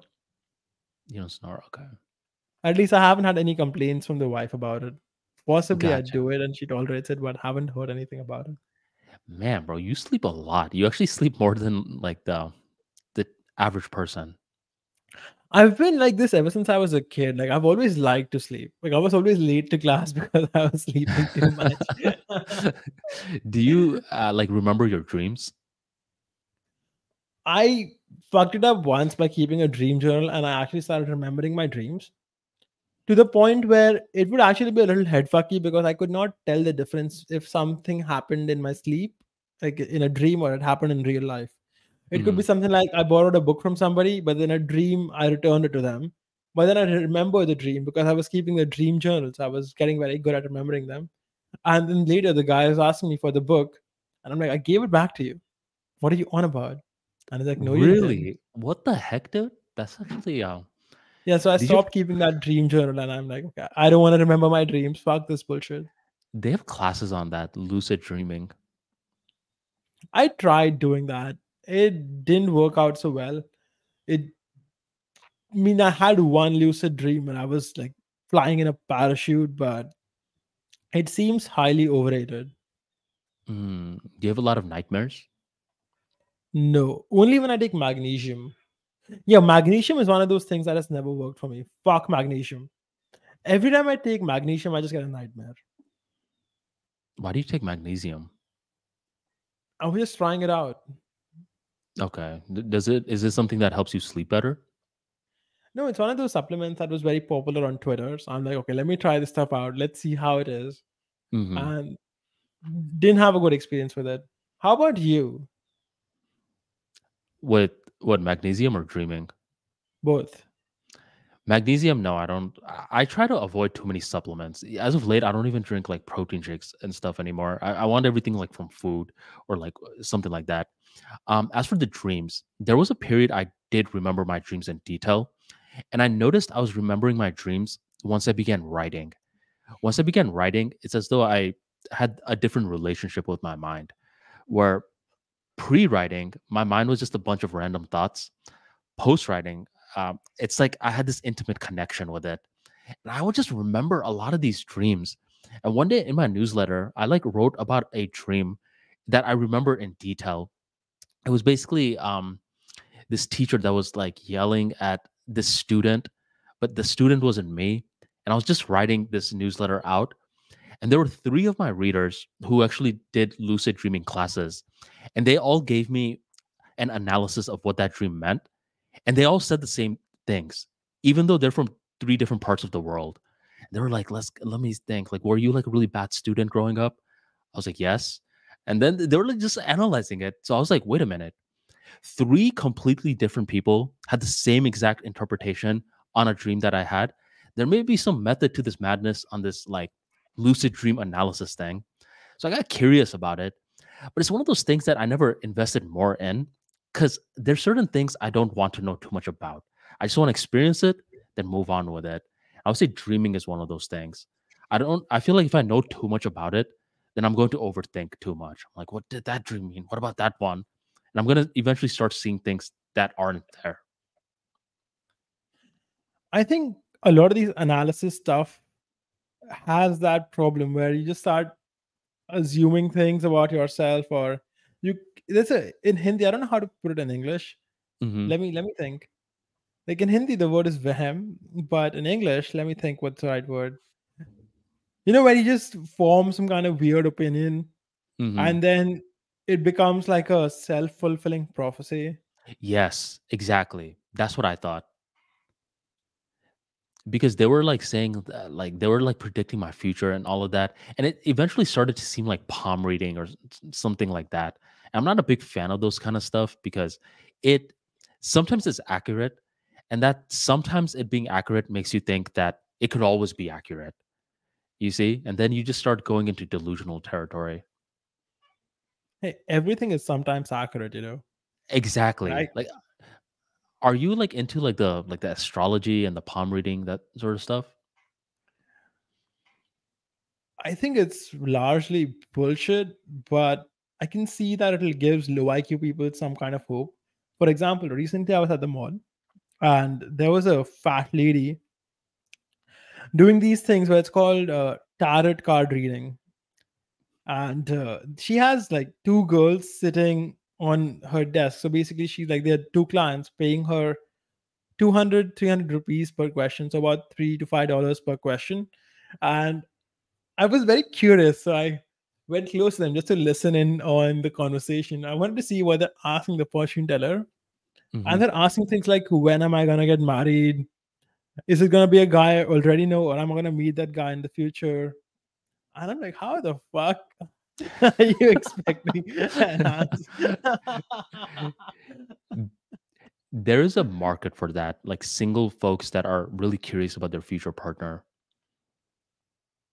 Who gives a fuck? I can't believe this bitch is spending money on this type of stuff. And I was very jealous, the fact that people can make money with such simple stuff. I mean, this is a business which takes zero infrastructure. It's like a booth, and all this chick is doing is like, tarot card reading. She has like a pack of cards in her hand, and that's it. I mean, they had to like apparently learn it. Like apparently like these people take this stuff really seriously, and like I noticed a lot of girls start learning it after a very traumatic breakup or a divorce. Do you believe in this whole fortune telling stuff? Nah, hell nah, bro. I would be lying though if I wasn't spooked out every now and then. Because there was this one girl I knew. I think I told you the story before. Like she was doing the tarot card reading on me, and she was like really accurate about stuff that I was like, "How the hell did you know that?" And she kind of like looked at me like in this really creepy way. I'm like, "You're a witch. Get the hell out of here." Nah, man, like that kind of stuff. It just it makes you really delusional over time. Like that's kind of stuff you want to avoid, and it's actually a red flag in a partner. If your partner is like, "Oh, I act a certain way because I'm a Scorpio," you really want to view that as a red flag because in the future they may do something that you consider very sinister, and they try to explain it away with their astrology sign. So these people lose touch with reality very fast. Hey man, all women are like that. I'm yet to meet a single woman who doesn't like know her astrology sign and things like that. Very, very few women are like that. Most women care about this stuff. I don't know why, Hmm. but women care about this stuff. And I'm telling you, you can totally troll them. For example, you can ask them what's your star sign, and then just reject them. And it kind of makes them like very into you. Oh, it sounds like you're speaking from experience. I have a friend who's memorized, which star sign is compatible with which star sign. And apparently that works very well for him. Personally, I would just like, if I'm, on like a second, third date, I'm just trying to have fun. It was like a joke. Sometimes you just memorize some jokes and it helps you on every single day build rapport type of things. Right. Like a lot of those things are like that. For example, I would do this palm touching thing to measure who has longer fingers, but I would do it with every girl. It's like a easy way to break the touch barrier. So Hmm. one of those, disqualification things I would do is, okay, which star sign are you? And then I would just say, okay, that sucks. And then I would like just get a little disinterested for some time. She's gonna ask like, "What's up?" Like then I just say something like, "Okay, that I never work out with people from this star sign." So you're using it as a flirtatious technique. Yeah, I would just use it as a technique to disqualify her. Basically what you're trying to communicate is that one, you date a lot of girls. I mean, otherwise, how would you know this type of stuff? Like it doesn't work out with you with this star sign. Hmm. Second thing, what you're trying to do is like, okay, you don't need her. You can get more girls. I mean, you've already rejecting her, so she has to work a bit harder if she wants you, and can't typically does make them work much more harder. Yeah, I think girls like this, it's fine. Because I did notice, like, you are right in terms of a lot of girls do get interested in this, but a lot of girls grow out of it, and then eventually they're like, okay, this is something that it was fine to like be aware of, but now I got to grow up. And that's something you as a guy really need to factor in. Or if you're hooking up with girls like this that are like very into star signs, astrology, that's fine. But if this is something that like is a big central part of their life, which it is, like a lot of these people, like they get crystals, they do the tarot cards, all of that stuff. You really want to like factor that in, where a lot of guys just gloss over it. But that's something that just keeps presenting itself again in the relationship. So that could be something that automatically should be a deal breaker. Where for me, like I never like encountered people like that, but I do know like individuals where this was a reoccurring theme. Like, no, no, no, we can't go here because my star sign says this. I can't have kids on this date because like this becomes like this problem solving mechanism that they have in their mind. And if you're trying to look for the data and they already have like this pre-established notion in their mind, is going to cause a lot of problems. So it's fine to fool around with them, but be very wary of like being serious with them, especially if you're completely against astrology and all of that. I agree with you in the sense that if a girl's too obsessive about it, you can just like, it's a red flag. I mean, if she actually makes real life decisions based on the stuff, it's a red flag. But most girls like to indulge in it, for just for fun. It's one of those things they Yeah, like to do. yeah. You I wonder can what have a lot guys' of version fun of with the that stuff is. though. You can like I've done stuff like this where I'm mocking girls for about this. Hey, so the reason you wore blue today was because it's a cancer day or something like that, Hmm. and then just like write off everything she does like as if she has no free will. Just like, the reason you're doing it is because of some fortune telling thing, and just keep mocking her about it. It's a fun thing to do. But if she's actually taking this stuff seriously, where she's like not doing something because of some star sign or something about her, some bullshit she believes in, yeah, that's bullshit. Then you should avoid that stuff. Yeah. And a lot of guys will like they'll be in dates and they find out their partner or the date partner is into it, and they automatically start making fun of the girls. Like, oh, let me guess, like and they're just making fun of her. But you got to realize people who take this stuff seriously, they've spent months to years just consuming content on it. Some go to seminars on it. They fill their mind with it. So when you're attacking that, they actually feel like you're attacking them. So from the guy's perspective, it's just like a quick little joke. But from the girl's perspective, they feel like they're being attacked. Hey, I've always attacked them for it, and so far it's worked out well for me. So But no it seems like complaints so far. Mock you 'em. do it in a joking way though, right? Or do you like actually make fun of them? I mean, I wouldn't do it in a hurtful way because I'm trying to sleep with them, right? I have my priorities straight. I'm not trying Yes. to win some kind of argument. I mean, I'm a simple guy. I'm out on a date. So yeah, typically I'm just trying to have fun. Yes. So it could be something as simple as, I mean, just think of any random joke. Let's say that she's something like she's a Sagittarius, and you say something like, "Oh, so that's why you like that." That makes a lot of sense. I see. Have you gone on a lot of dates with girls that believe in this stuff? I'm telling you, every single girl believes in this stuff. All of them. Okay. The few that I've dated, bro, I've been kind of, I guess I've been lucky, but they're just like, oh yeah, that's bullshit. I can't believe like so many girls are into it.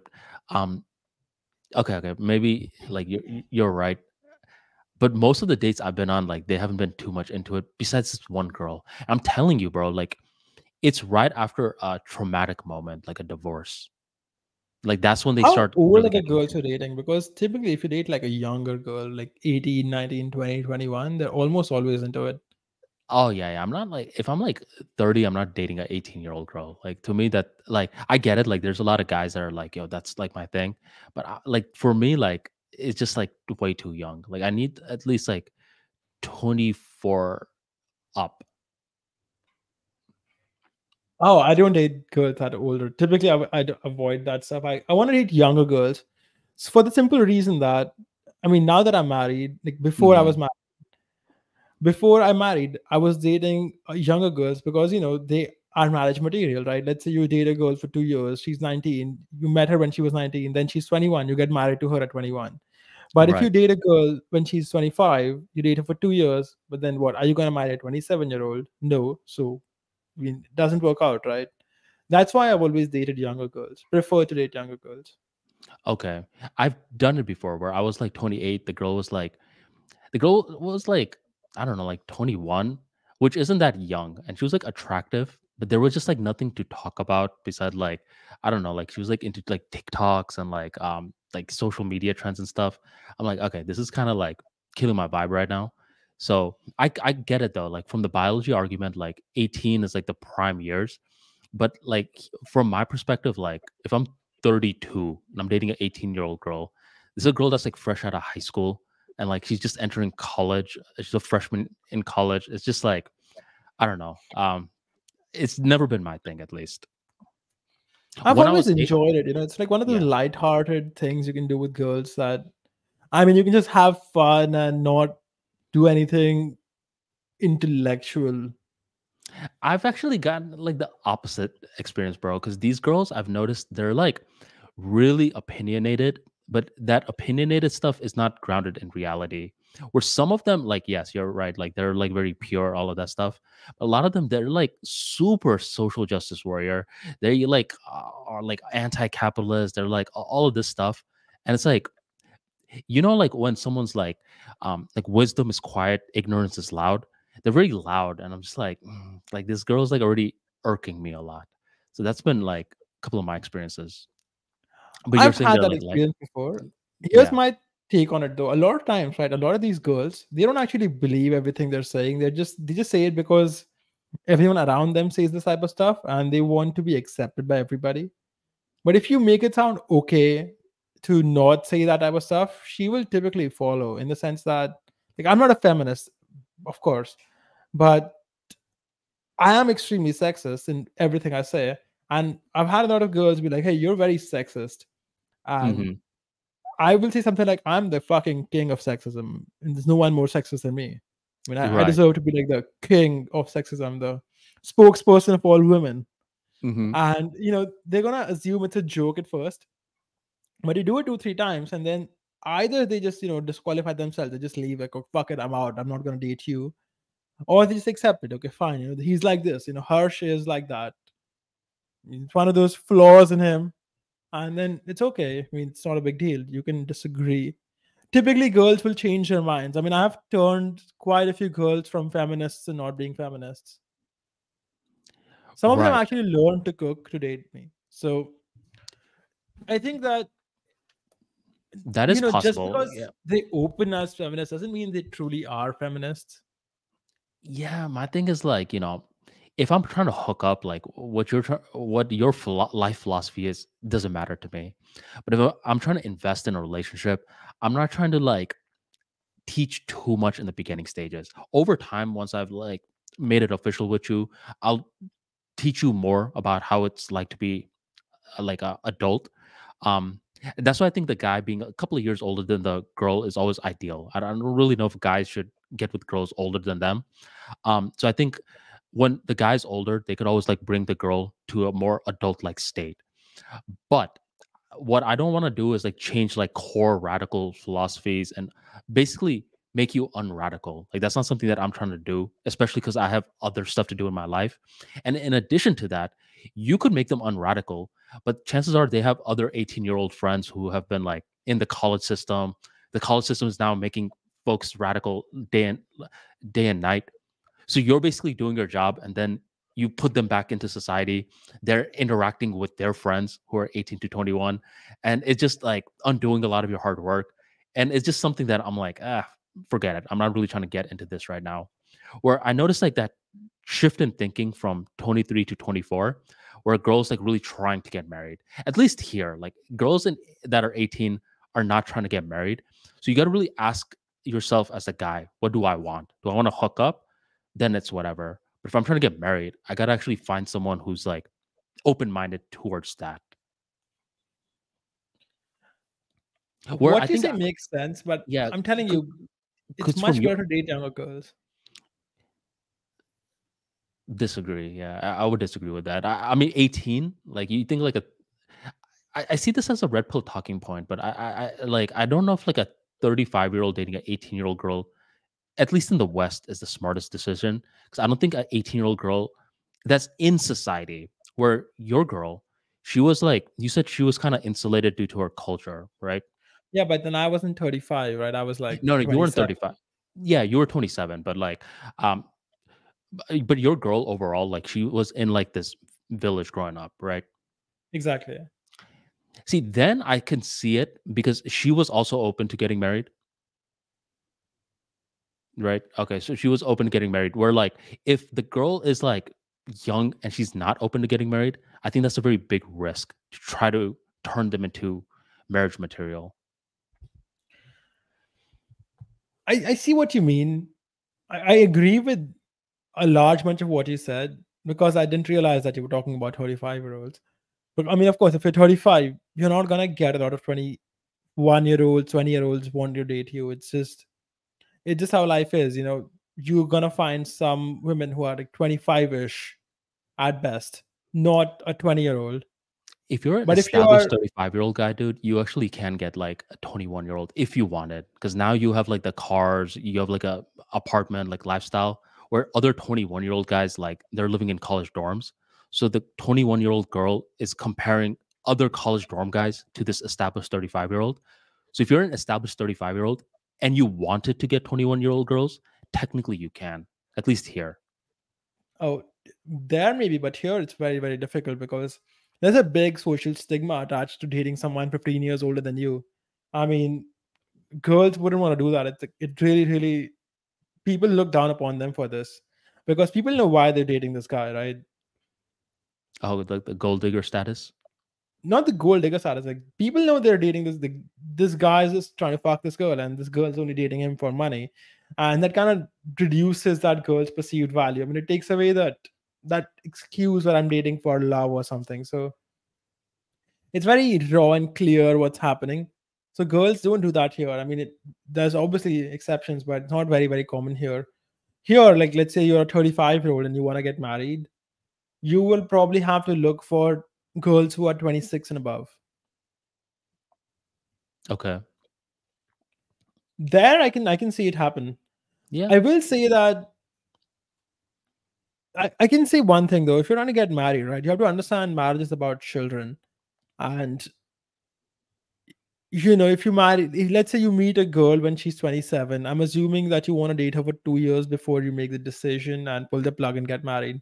By the time you get married to her, you're gonna be 29. She's gonna be 29. And I'm assuming you want to stay married for a year before you have kids. So what? You're gonna have kids after she's 30? That means possible, happens all the time, but it's also not the ideal thing to do. Ideally, you want to meet the girl when she's 21, marry her when she's 23, have the kid when she's 24.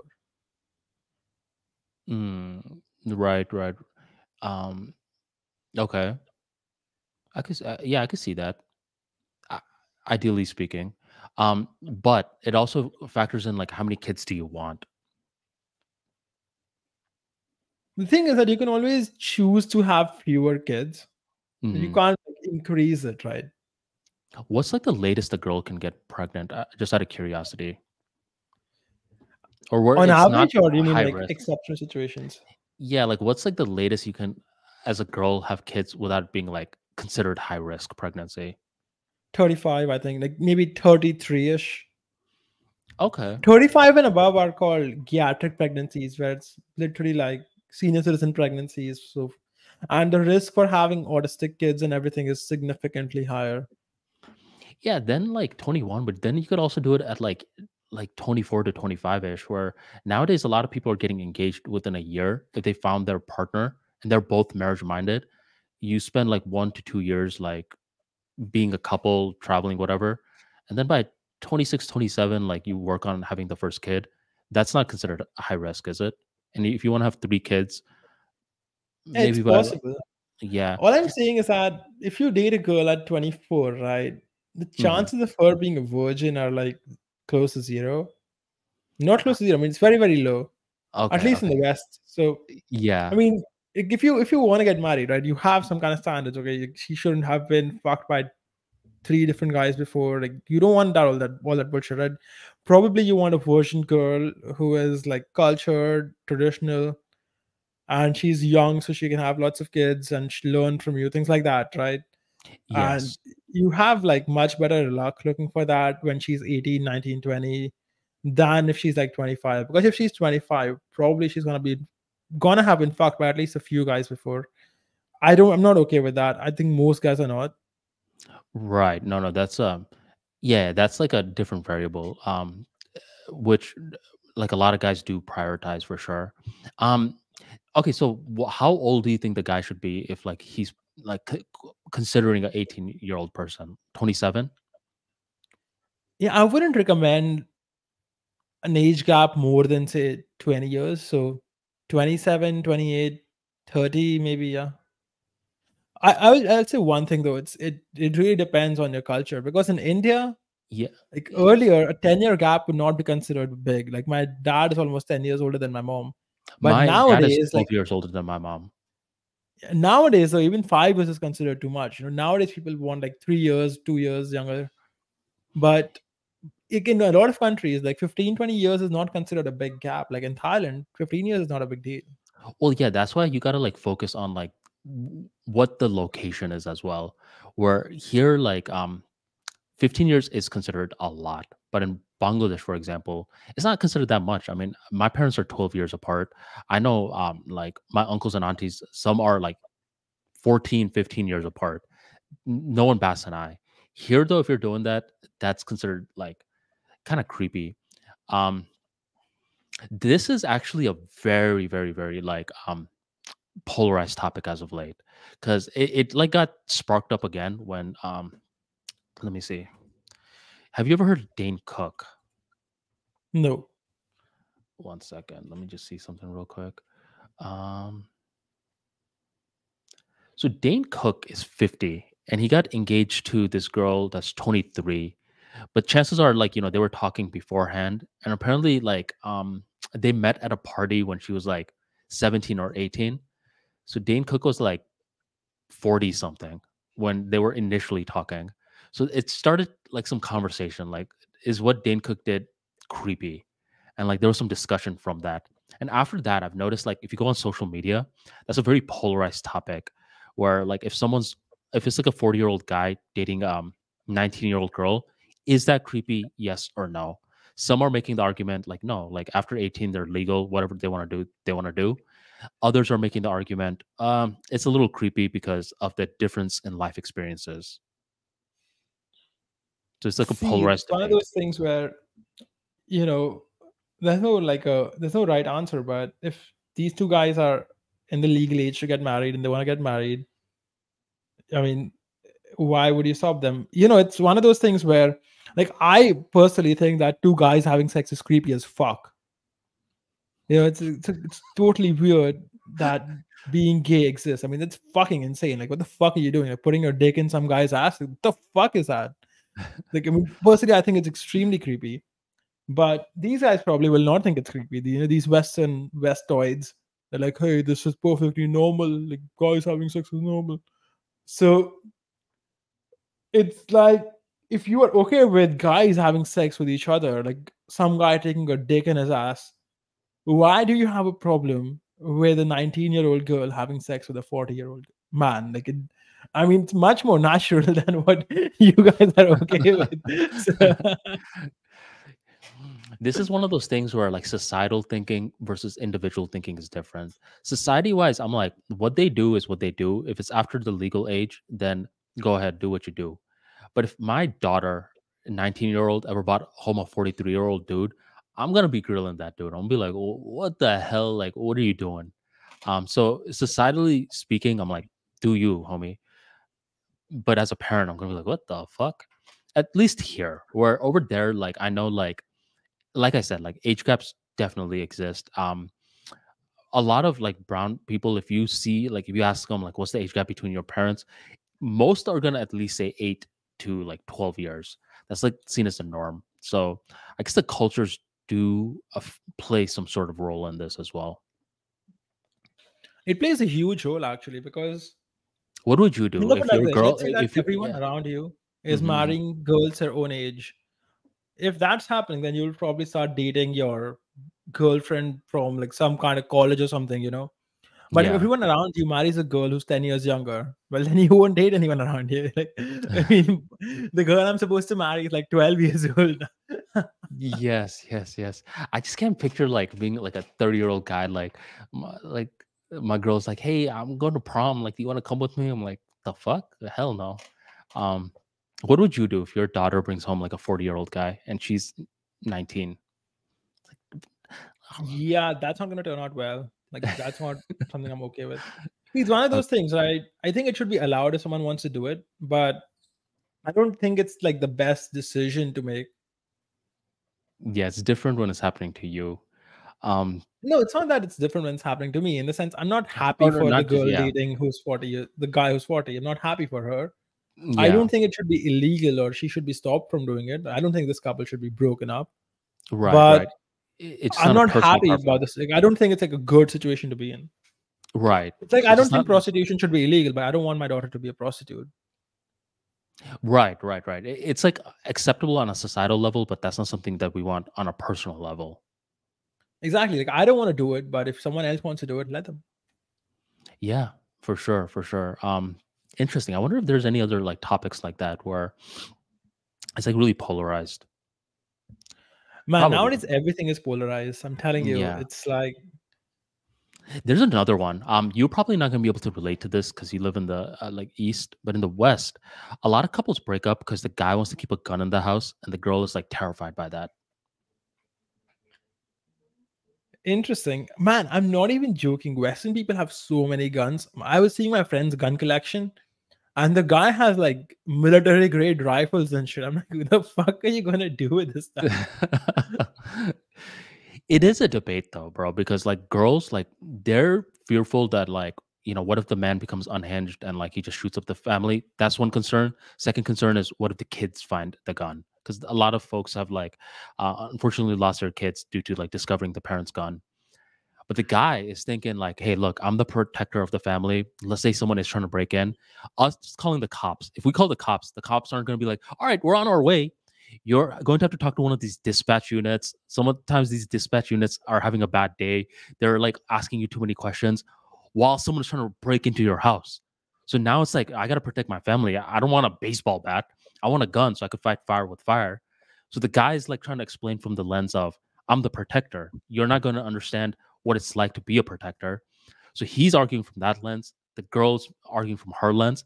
And a lot of them cannot see eye to eye on this. So they break up. Some girls will like warn other girls, like, "Hey, you better ask the guy the question from the beginning. Is he okay with keeping a gun in the house? Because a lot of these men nowadays say yes. So girls are like warning other girls about it, and a lot of guys are adamant in this. Like they have their mind made up. They're not going to switch their mind at all.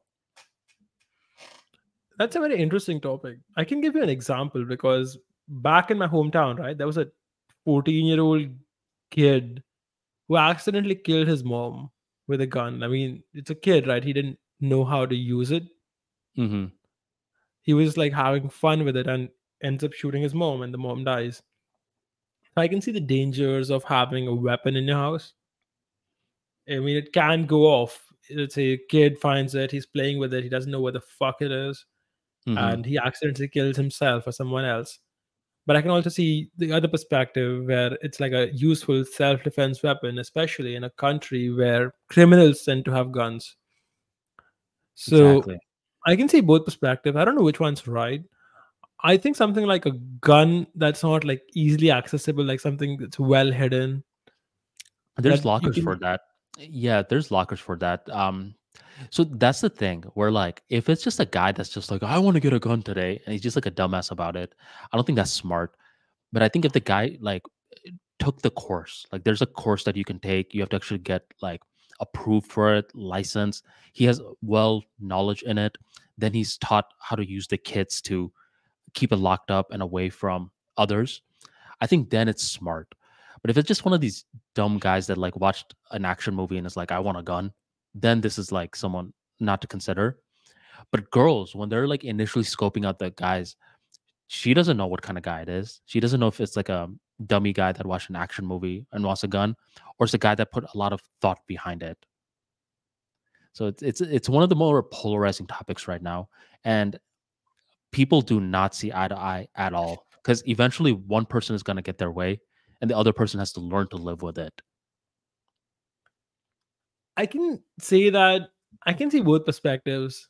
I don't know which one's right. Like I haven't like given it a lot of deep thought. Hmm. But I think a reasonable compromise could be having a gun that's not easily accessible, so it can't actually harm you in any way. Hmm. Would be like a middle ground.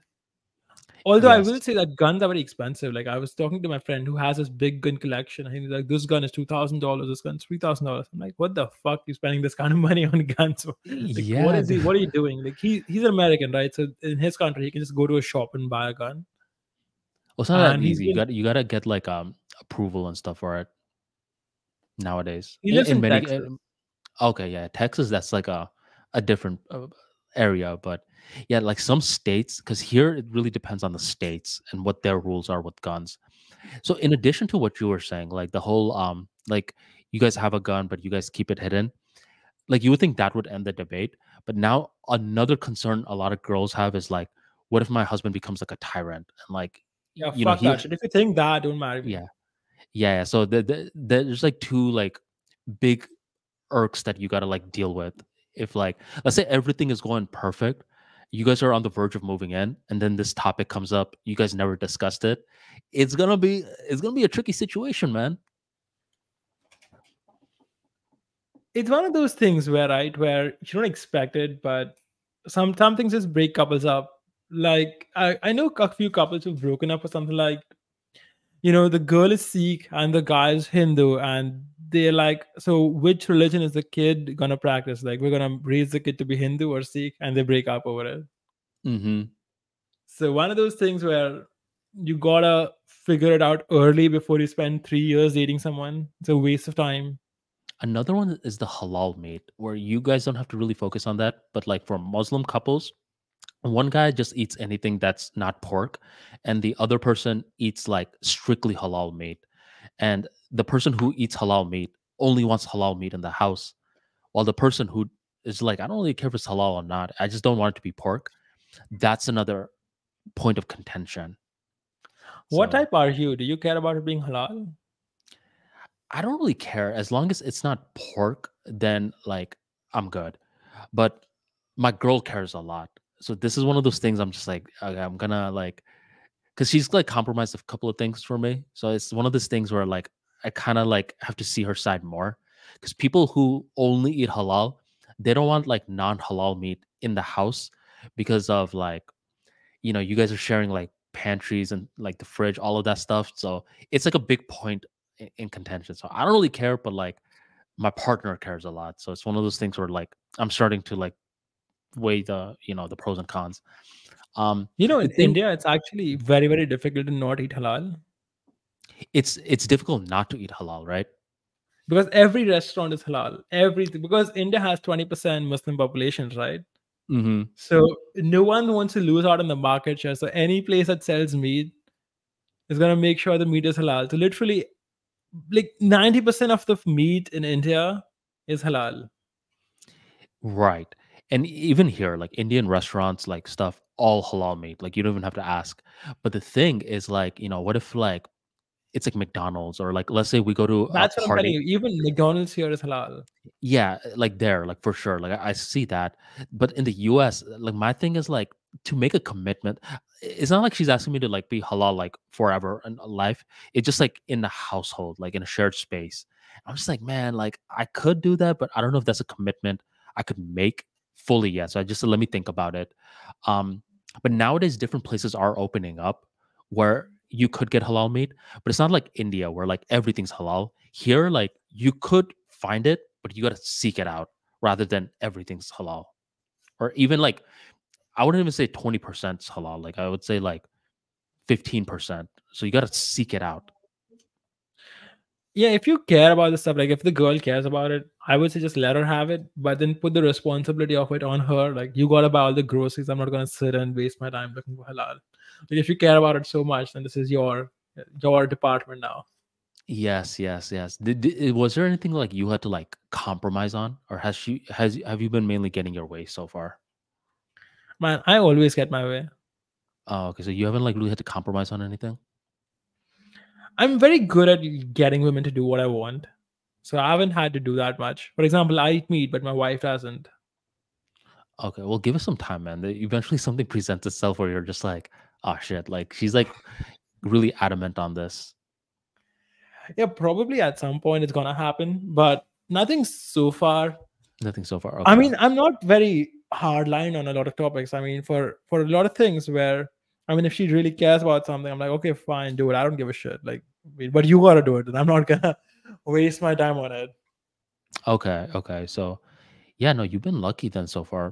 I have two questions for you, or Mhm. one for you and one for both of us. So this is from They Became Us. Did Harsh hire a consultant or some agency to move his business to a tax-free zone? Yes, but I will not tell you which one. Okay. Okay. And then the next one is from Arka Jamali. I have a question for both of y'all. I just started freelancing website building and wanted to ask what the fair price was to build a website internationally in dollars. Along with writing a blog, I'm confused on how much I should charge. Thanks. It depends on what the website is, right? I mean, there's no hard and fast answer. But if you're building someone a whole blog with lots of pages and everything, then it's gonna be like $2,500 to $5,000. If you do a lot of graphics and everything for the blog, it's gonna be about $5,000. If it's like a landing page for a product, it's gonna be like $400-500. It really depends on how much work that product was and how much work you need to put in. For example, if it's like a waiting list, like a single page waiting list with just some text and an image here and there, it could be as little as $200. If it's a little more complicated, like 3-4 pages, but it's still like not a full website, like an about me section and a waiting list and some stuff like that, that would be about $500, maybe 600. If it's like a full blog, but you didn't have to do any of the graphics, you just had to design the pages, then maybe like $3,000, 2,500, 4,000 at most. But if you had to do all the graphics, the logos and everything, that probably like $7,000. It really depends. I mean, there's no real answer here. I mean, the question is not specific enough.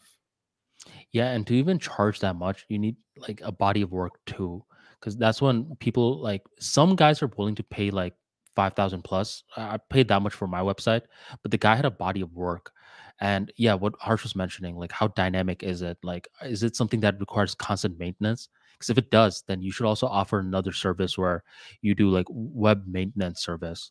Because my site, like every now and then, it needs new plugins updated, and I don't want to do that. So I get the guys that built my website and I pay him 30 somewhat dollars a month just to like maintain the site. So if it ever crashes or something like that, he'll take care of it. So you want to ask yourself if you can even offer that service as well. But first, I would recommend like get your body of work. I'm not the website grind is really not my thing. I think Harsh has more experience with that, so I don't actually know the price. I just know it from a consumer's lens. Like I needed to build a website and get it maintained. See, more often than not, it really depends on how much work that website is and what type of client are you dealing with. For example, if you're dealing with someone who is just starting a website and you can't charge a lot, but then you shouldn't even accept that work because someone who's just starting out can't pay you much. I'm telling you, people who are just starting out are so cheap because they have no idea how this thing works, right? They'll try to offer you things like $20 for a logo. Like I want a logo, it should be very good, but I'm gonna pay you like $50. Yeah. No good designer is gonna agree to that. So you gotta take work from people who are established in the business, who have paying capacity, and then provide them the best service possible and charge accordingly. If you work with peasants, you're gonna get paid peanuts. Yeah, definitely. Um, I think that was it, Harsh. Um, any other questions and stuff? No, so far, man. Good question, though. I mean, I'm happy to answer any questions, and I think Arman is pretty happy to answer them as well. So leave them in the comments below, and we'll see you guys 2 weeks hence. Have a good day, and see ya.